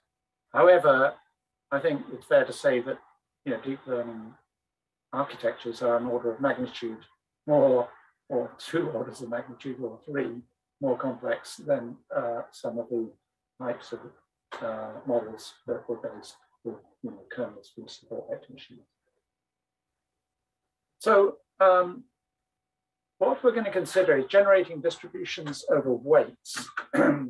So we're going to have, it's going to be very similar in the sense to what we were doing with the support vector machine. We're having a distribution over weights. But we're going to allow each weight to have its own standard deviation. So there will be much, whereas in the case of the support vector machines, we were having spherical Gaussians. Here we're going to have independent Gaussian distributions for each weight. The prior will either be centered around a random industrialization or learned, as we did in the support vector case, from part of the data. And then we'll train the posterior distribution by using loss functions that reflect the PAC-Bayes bounds. So what we're trying to do is optimize the posterior distribution by gradient descent. So it's a very natural thing to do in the context of deep learning. So rather than doing normal stochastic gradient descent on the weight vector, we're doing this on effectively a posterior distribution, but very similar approach. And we're using 4 flavors of training. F classic, I should say that this is original work doing this was by Jugate and Roy. I think they looked at these F classic and F lambda, possibly F BBB, and we've been looking at adding this F quad and some other refinements. But the original idea of doing this was, say, with Jugate and Dan Roy, Carolina, Dan Roy. And they already obtained, some interesting results. But we've produced some tighter results in some of our experiments. So, so the posterior distributions are trained using these loss functions that reflect the PAC-Bayes bounds. I won't go into derivations. The compromises here are we need to turn it into a form where we have a direct bound on the on the test error. So the implicit ones we get where we use the delta function or the KL term between training and test error are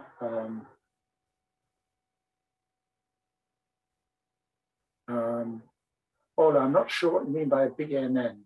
Could you, sorry, I'm just looking in the chat, the question. Bayesian neural net? Not what you meant?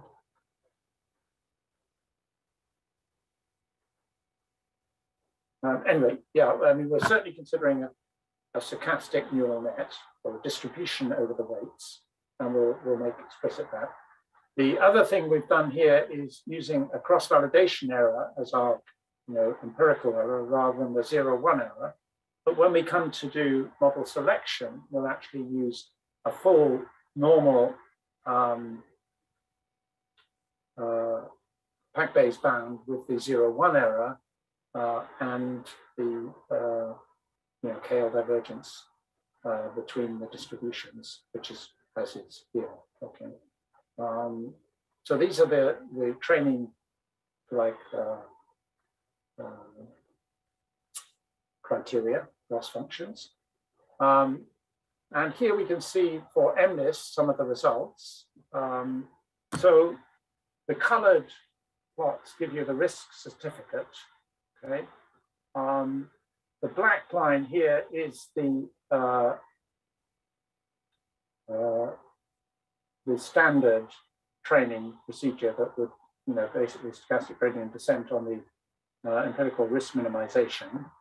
And the shaded part are the errors that we get when we use these alternative methods. So the test errors are less tight, but the bounds are, obviously we don't have bounds for the, well, not obviously, but it turns out you cannot, if we apply the PAC-Bayes to this, well, we don't have a distribution for a start, but even if we try to put a distribution on it, the bounds are very weak.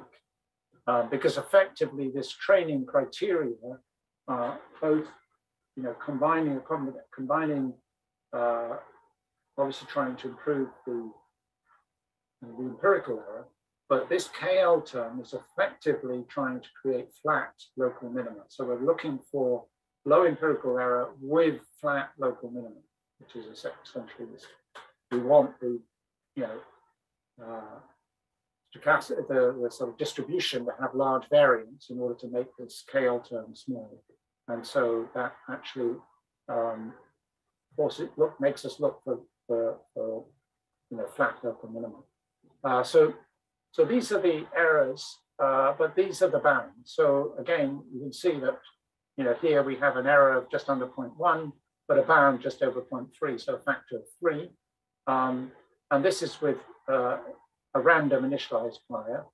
If we learn the prior, we get similar, much tighter certificates, but also much better error. We're down to, this is much closer to the stochastic gradient descent. The FBBB is a bit of a heuristic because there's this eta in here that's just a heuristic parameter that controls the trade-off between this KL term and the, so it can actually lead to very good test-set performance, but the corresponding bound is much weaker. But here you can see the factors are, very small between the test error and the certificate. Not much bigger than 1 point something. I should say that the empirical error here has to be estimated by random sampling. We don't have the closed form luxury that we had in the case of this full vector machine. Yeah, sorry, Ola, yeah, Bayesian neural net. So this BBB is sort of as a Bayesian, Bayesian backdrop. So no, this, I guess, is not really a Bayesian neural network, but it is a network distribution. So in that sense, it's again similar in the sense that we're trying to keep track of distributions over the weights. And in that sense, yes, it's similar to a Bayesian neural network, but not identical. So if we apply the convolutional neural net, we get very similar performance in terms of if we take a randomized initial prior as opposed to a learnt prior, we do much better. Again, matching very closely the stochastic gradient descent rounds. So this is for MLIST, which obviously is quite a simpler data set. But we've also got results for CFAR 10, which is a bit more challenging. And we've also looked at, here we've looked just at CNNs, but we've actually looked at different numbers of layers to see whether adding layers would weaken the bounds, and also looked at different percentage of data for training the prior, 50% or 70%. And interestingly, by increasing the number of layers, we've actually not damaged the performance significantly. And indeed, it would appear that they've actually tightened the performance. So it doesn't appear that introducing that extra complexity has hurt the PAC-Bayes methods.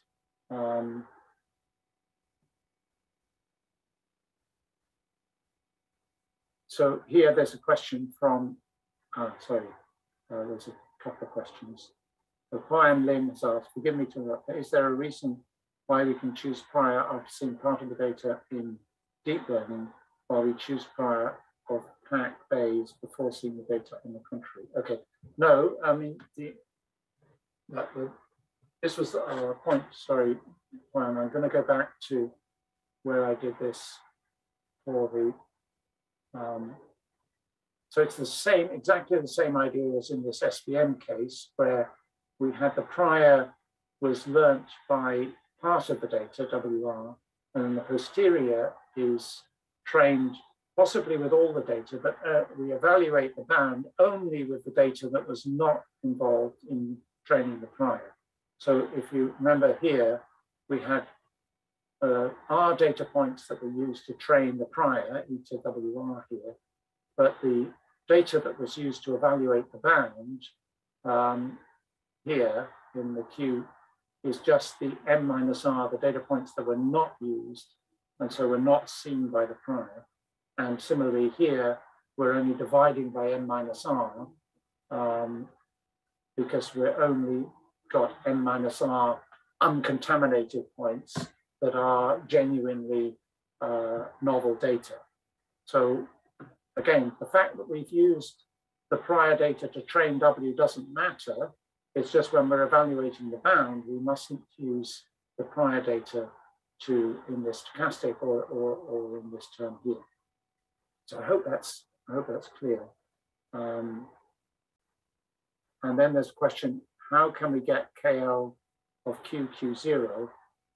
Well, because we're using Gaussian distributions, this is really quite straightforward. Well, I mean, in the case I showed with the SVMs, it was particularly simple because these were just two Gaussian distributions with the same covariant structure.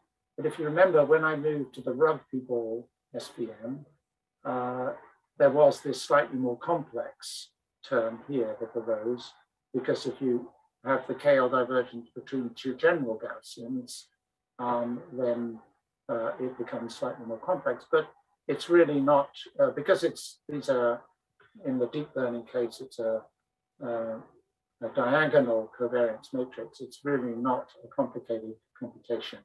So it's very easy to compute the KL divergence between these two distributions. So then Mark Cabon is asking, is there any sample set so we can check the accuracy and F1 score?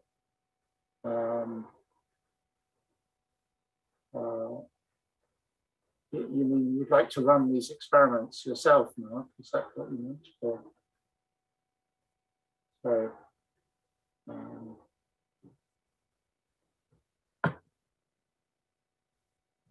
okay, I'll wait for the answer on that. So yeah, to continue here, I think, you know, we're actually seeing in these very deep networks the performance of the classifiers generated by the PAC-Bayes loss functions actually matching that of the stochastic gradient descent. And similarly, we're actually able to generate you know, certificates that are extremely close to that of the original, sorry, of the true generalization. So I think, you know, there's clear evidence here that these bounds are capturing a lot of the, let's say, the properties of the network that are crucial for generalization. I mean, I don't think you could expect to see bounds as tight as that if, you know, there were key properties being missed. However, you know, there are caveats, I should say. You know, first of all, the fact that we don't have a bound for the ERM, you know, the stochastic gradient descent model, tells us that, you know, it's able to drive to a solution where the bounds work, but not every good generalizer is able to generate, you know, we're not able to generate a corresponding bound for every weight vector that is a good generalizer. I think it's fair to say that we would like to be able to see less of the data used for the prior, so that more learning takes place. And we're experimenting with this. More learning takes place, if you like, with the PAC-Bayes motivated method, parts of the data, you know, parts of the training. But nonetheless, you know, these are still very reassuring in terms of the kind of indication that the PAC-Bayes bounds are capturing critical properties of the models. So yeah, I mean, Mark, I think if you're wanting to get more examples or, you know, try to run some of these, just drop me an email and I can put you in touch with Maria, who did note these experiments, and she'll be very happy to share some of the details or the code with you if that's something we want. I think that's the question I was asking. If not, let me know. Okay, so I'm going to finish by just sort of outlining some of the other applications that have been made of PAC-Bayes, because I want to emphasize that it's certainly not something that you know, is only being done for classification or only for support vector machines or whatever, or these recent results. it's quite a general framework. It's been applied in a lot of different applications. And I think it's fair to say that I don't think it's, we've squeezed all the juice out of it yet, as it were. So I think there's plenty more that could be done and different applications. So in general statistical learning theory terms, these are some of the references. So maybe just mention Seeger is one of the key contributors here. Maurer was the one I mentioned who I couldn't remember his name earlier, who had proved the tighter 2 square root of n bound. Olivia Catoni I mentioned, Benjamin Gedge. I work with Bob Williamson was very early stuff where we showed that we could bound generalization in principle with sort of space in parameter space, even if you had a much more flexible function class. So they kind of set the scene that somehow you could potentially get generalization bounds that would work even in these over-parameterized classes. And then SVM and linear classifiers, I mentioned some of them. John Lankford and I did one of the first ones in support vector bounds. This is some of the work on the prior learning and reinterpreting as bound minimizers, high dimensional regression, again, interesting applications, classification, obviously, some of these results with the experiments on the support vector machines was mediated behind this. Transductive learning and domain adaptation, again, these are areas that are very topical and interesting, and there's work that has been done trying to apply PAC-Bayes in that area.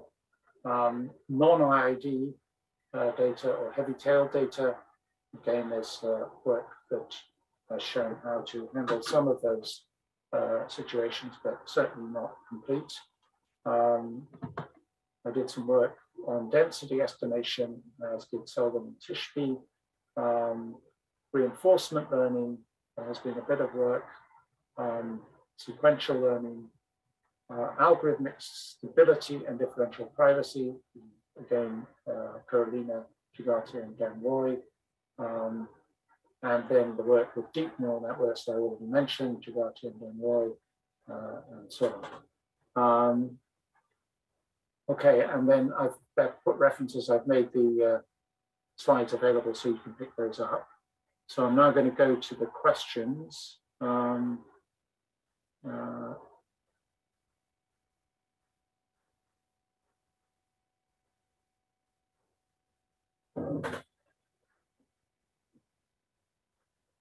So what I meant to say, so this first question for Andrea, I didn't understand what you just said. It's fair to say, are you saying that you cannot compute a good bound for all learning classifiers? These bounds look quite impressively good. Yeah, no, that's exactly what I'm saying, Andrea. What I'm saying is that if you look at this, they are bounds, they're very good. For these classifiers, we've trained in a specific way. But if you look at, say, the function that you generate with stochastic gradient descent, which is this black line here, and try to apply the bound method to that, you can't define a distribution that will give you a tight bound.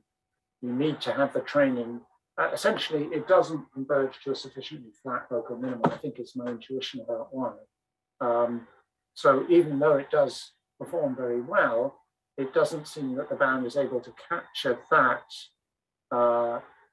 explicitly, that property. So the bound is clearly missing something in terms of why that particular training method is doing so well.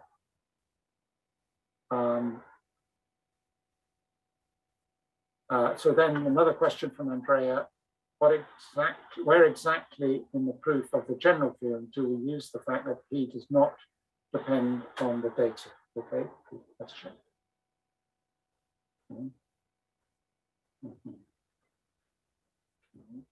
So,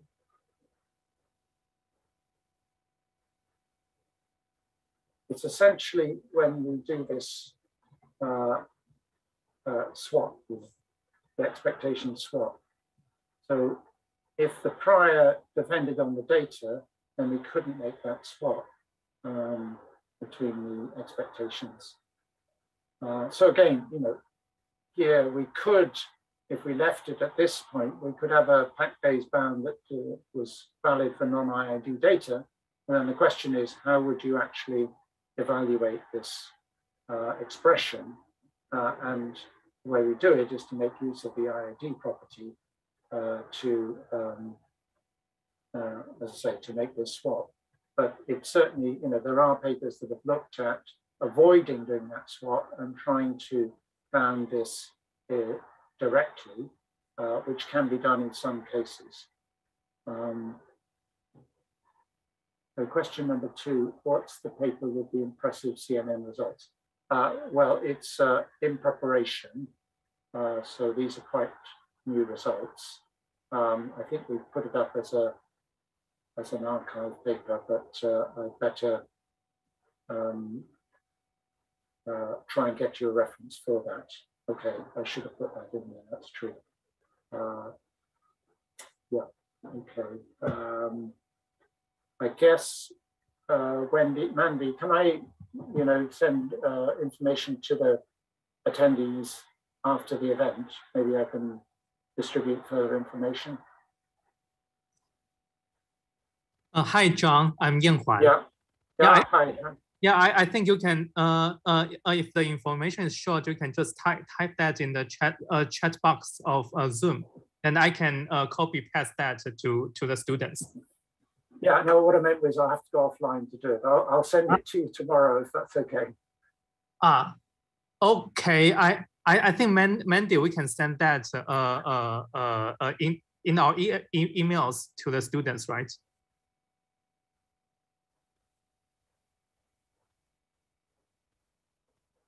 Okay. Anyway, I think that I think that is doable. Okay. No problem. Okay, no problem. I'll try to make sure that comes through tomorrow. No problem. Okay. So then question number 3 from Andrea was, in the deep learning application, you said that we're not dealing with BNN, Bayesian neural network. The reason is that we consider a prior distribution on the weight, but the posterior distribution is not obtained by an approximation to Bayes rule. Correct. Yes, exactly. Yes. They're using a different approach. It seems PAC-Bayes learning has overcome most of the weaknesses of PAC learning. This is Chilo and Liu. What is the limitation of PAC-Bayes learning? What do you think is the next step of learning theory? What is missing in learning theory? Okay, nice question. I think, well, limitations, I mentioned a few.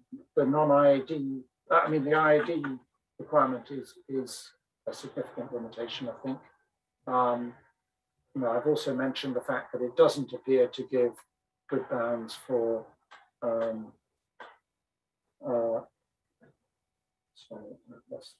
it doesn't appear to give good bounds for the ERM case here.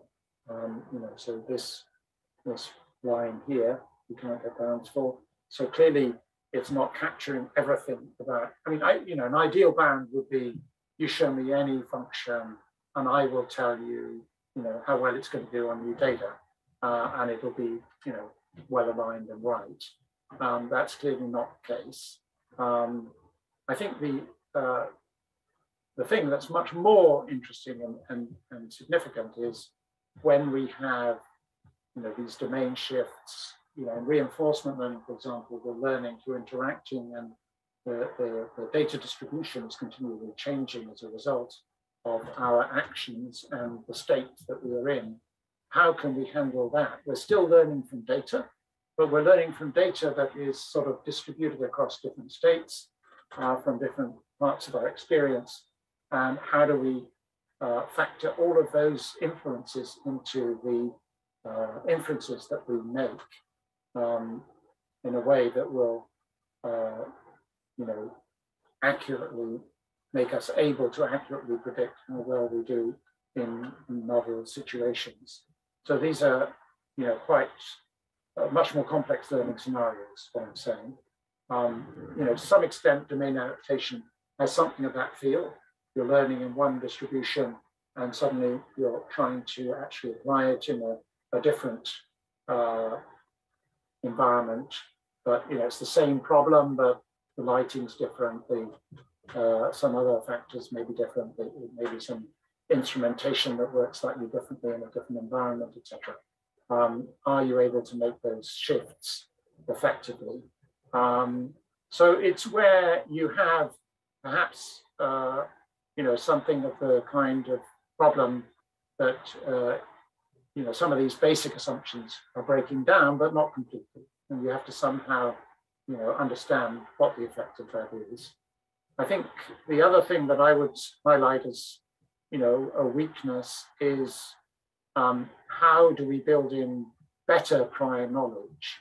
What I've done here is split the data in two, but many, as I suggested earlier, there may be situations where we have some physical knowledge of the situation that we could build in, and that should inform a much better bound, presumably, in that we are able to,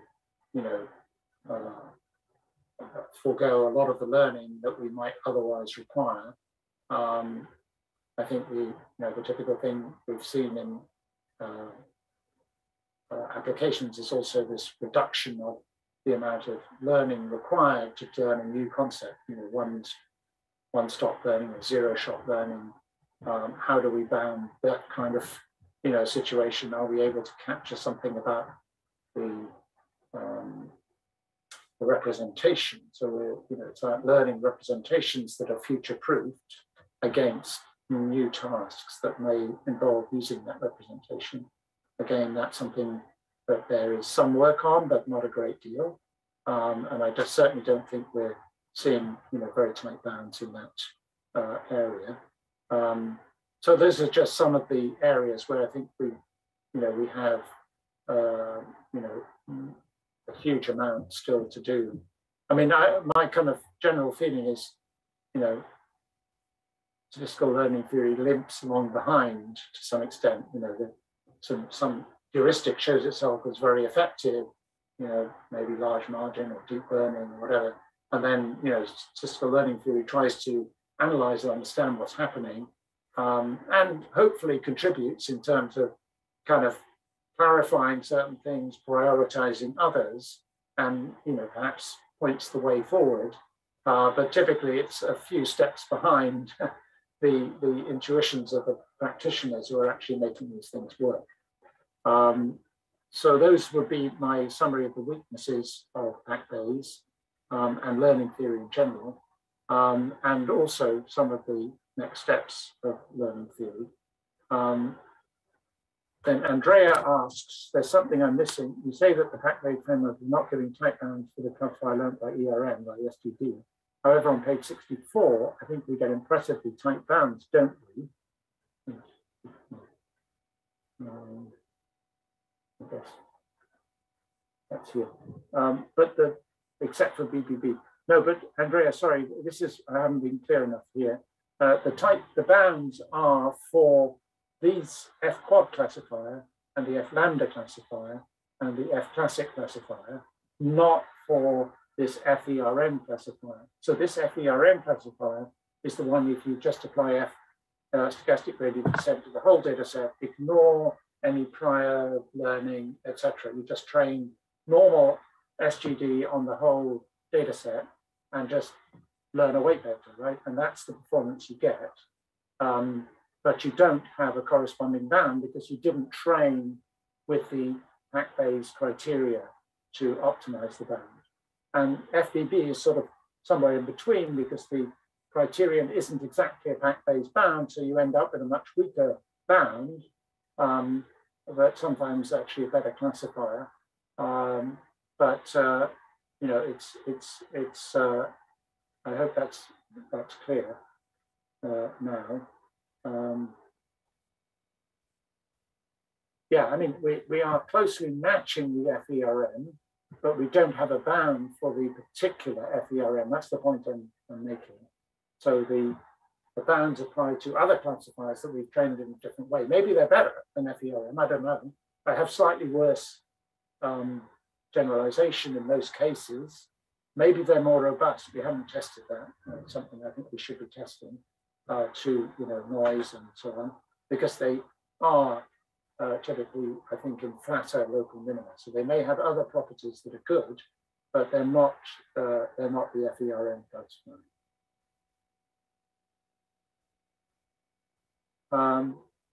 Can we consider pre-training or self-supervised learning as a way to obtain better without labor data? I think so. Yeah. So that's certainly, that's, you could say learning a distribution, learn it, fine, do whatever you like, however you like, and then fix that, and then just have a much simpler classifier on top, which you learn with much less data, and you can bound that performance, because all of that prior learning, it was done before you actually saw the training data for the final classification problem. So you could definitely do that. Chi Luang asked that question. And Huang Hiep asked, may I have a question? Is it always converged with SVM? If not, which technique should be used to solve the problem?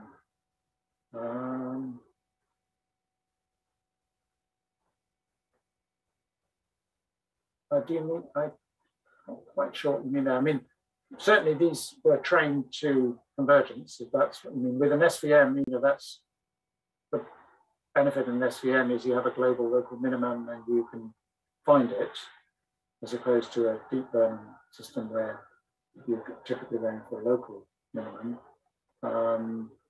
So in all of those cases, also for this prior SVM, these are all convex problems that you can solve exactly. So these were all solved so these results that showed here were based on solving those problems exactly. I mean, I left out details, of course, because there's, for example, the question of doing model selection, how many C's and sigmas were chosen, what was the, but I kind of left that out. But I mean, you can refer to the original paper, it's there in the references.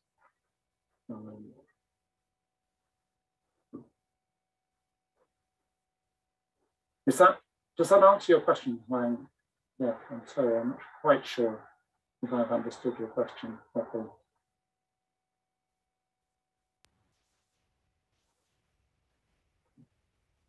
Okay, John, this is Yan Huan. I think I don't see any further questions. I personally have one question. I also work on a sequential decision or adversarial online learning. And there, one very important algorithm is multiplicative weight update or exponential weight. And that algorithm looks very similar to, or basically exactly the same as the Gibbs estimator that minimizes the PAC-Bayes bound. Okay, and however, the multiplicative weight update algorithm works in the non-probabilistic world, while PAC-Bayes works in the statistical learning world. And how do you elaborate on this relation or the curious similarity? So there was some work, I mean, okay, so this is more like mixture of experts, I guess, right? That you're talking about, and the multiplicative update algorithm. I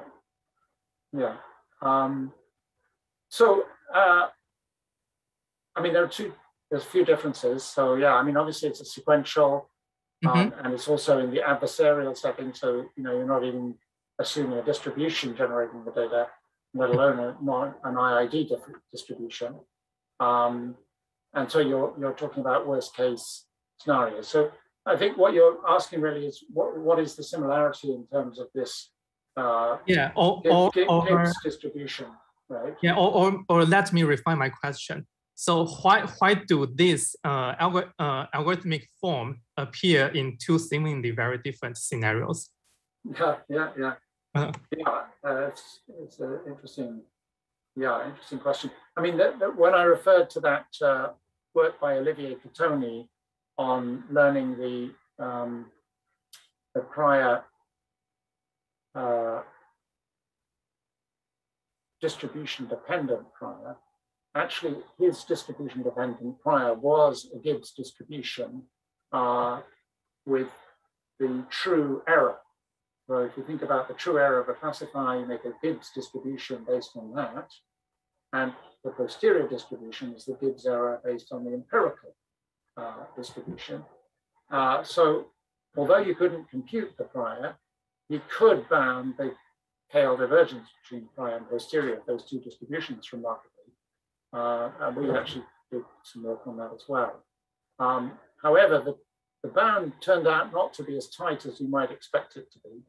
But the Gibbs distribution did come in there in a very natural way because of the way in which you might weight a distribution of errors. And I think in that sense, it's, you might view your deterministic algorithm as a kind of de-randomization of the PAC-Bayes bound, maybe, I don't know. I mean, it would be very interesting to think of it as in that way, some sort of de-randomization technique.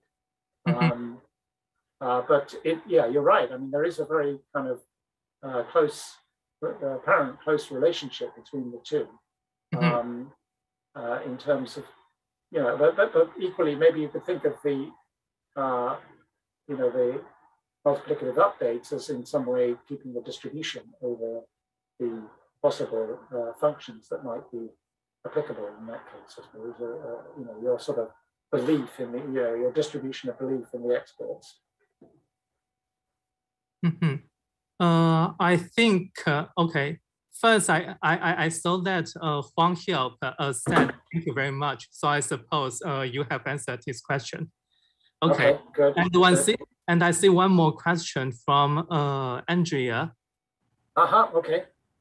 Okay, I think the staff has not copy-pasted this question, or I can do that for you. Wait.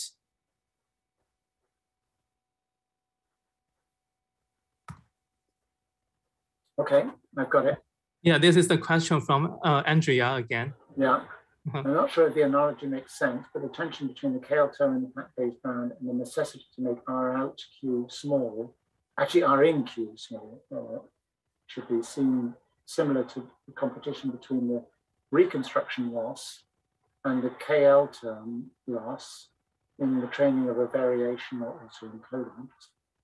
In other words, it looks like KL divergence plays the role of a regularizer on Q. Does this make sense completely? Yes, absolutely. It's exactly that. I mean, the KL term is sort of regularizing us to not move too far from the prior. That is exactly the tension, but maybe I can go back to that slide quickly.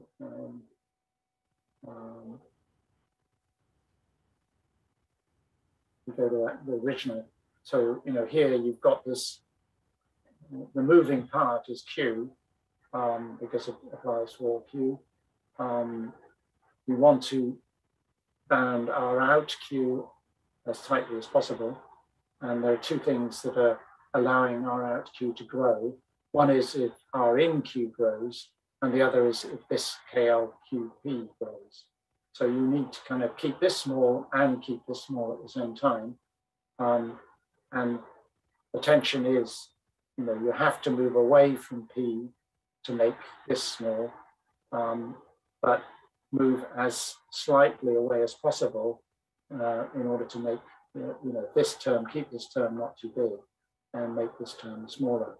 And it's kind of, I mean, it's a very surprising sometimes that different things you can do, like, for example, that rugby ball trick that apparently gave us a win-win situation. We were much more flexible in how we could choose Q by having that more flexible prior P, that sort of elongated and apparently almost no cost in terms of the KL term, but it would allow us to give a much cheaper way of getting to a good Q for this empirical.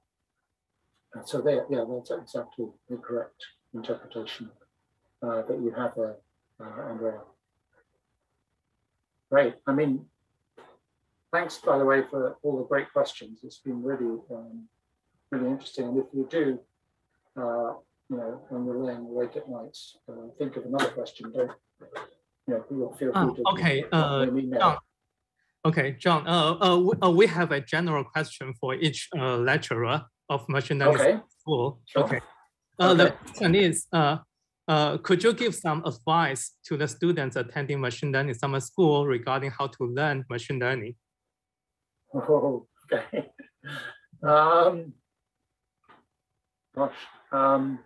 Well, I think machine learning is a practical discipline. I'm a theoretician saying that, so I guess I definitely think it. But it's a very interesting mix of theory and practice, which is what attracts me to it. I started out as a mathematician, I guess, and somehow actually having a way of seeing the effect of theory and practice is I think very rewarding, but also very challenging. So I kind of often say, it's the lazy theoretician who doesn't bother to make his theory practical. It's the lazy practical guy who doesn't bother to, check the theory out. So I would encourage you to do both. Is what I would say is, sort of promoting the theory angle here a little bit. But I do think it's a very interesting mix, and trying to kind of, test the theories with practical experiments, and when you see practical things working, try to understand the theoretical justification for those practical successes. That's where the real action is, in my view, in terms of advancing the field. Because if we can see general patterns from those, practical experiments, then we can, extend them beyond that particular application in many interesting ways, potentially. So yeah, I think it's a great field. I mean, it's hyped to the nth degree at the moment, but the proof of the pudding is in the eating, and people are using it in practice, and it's delivering.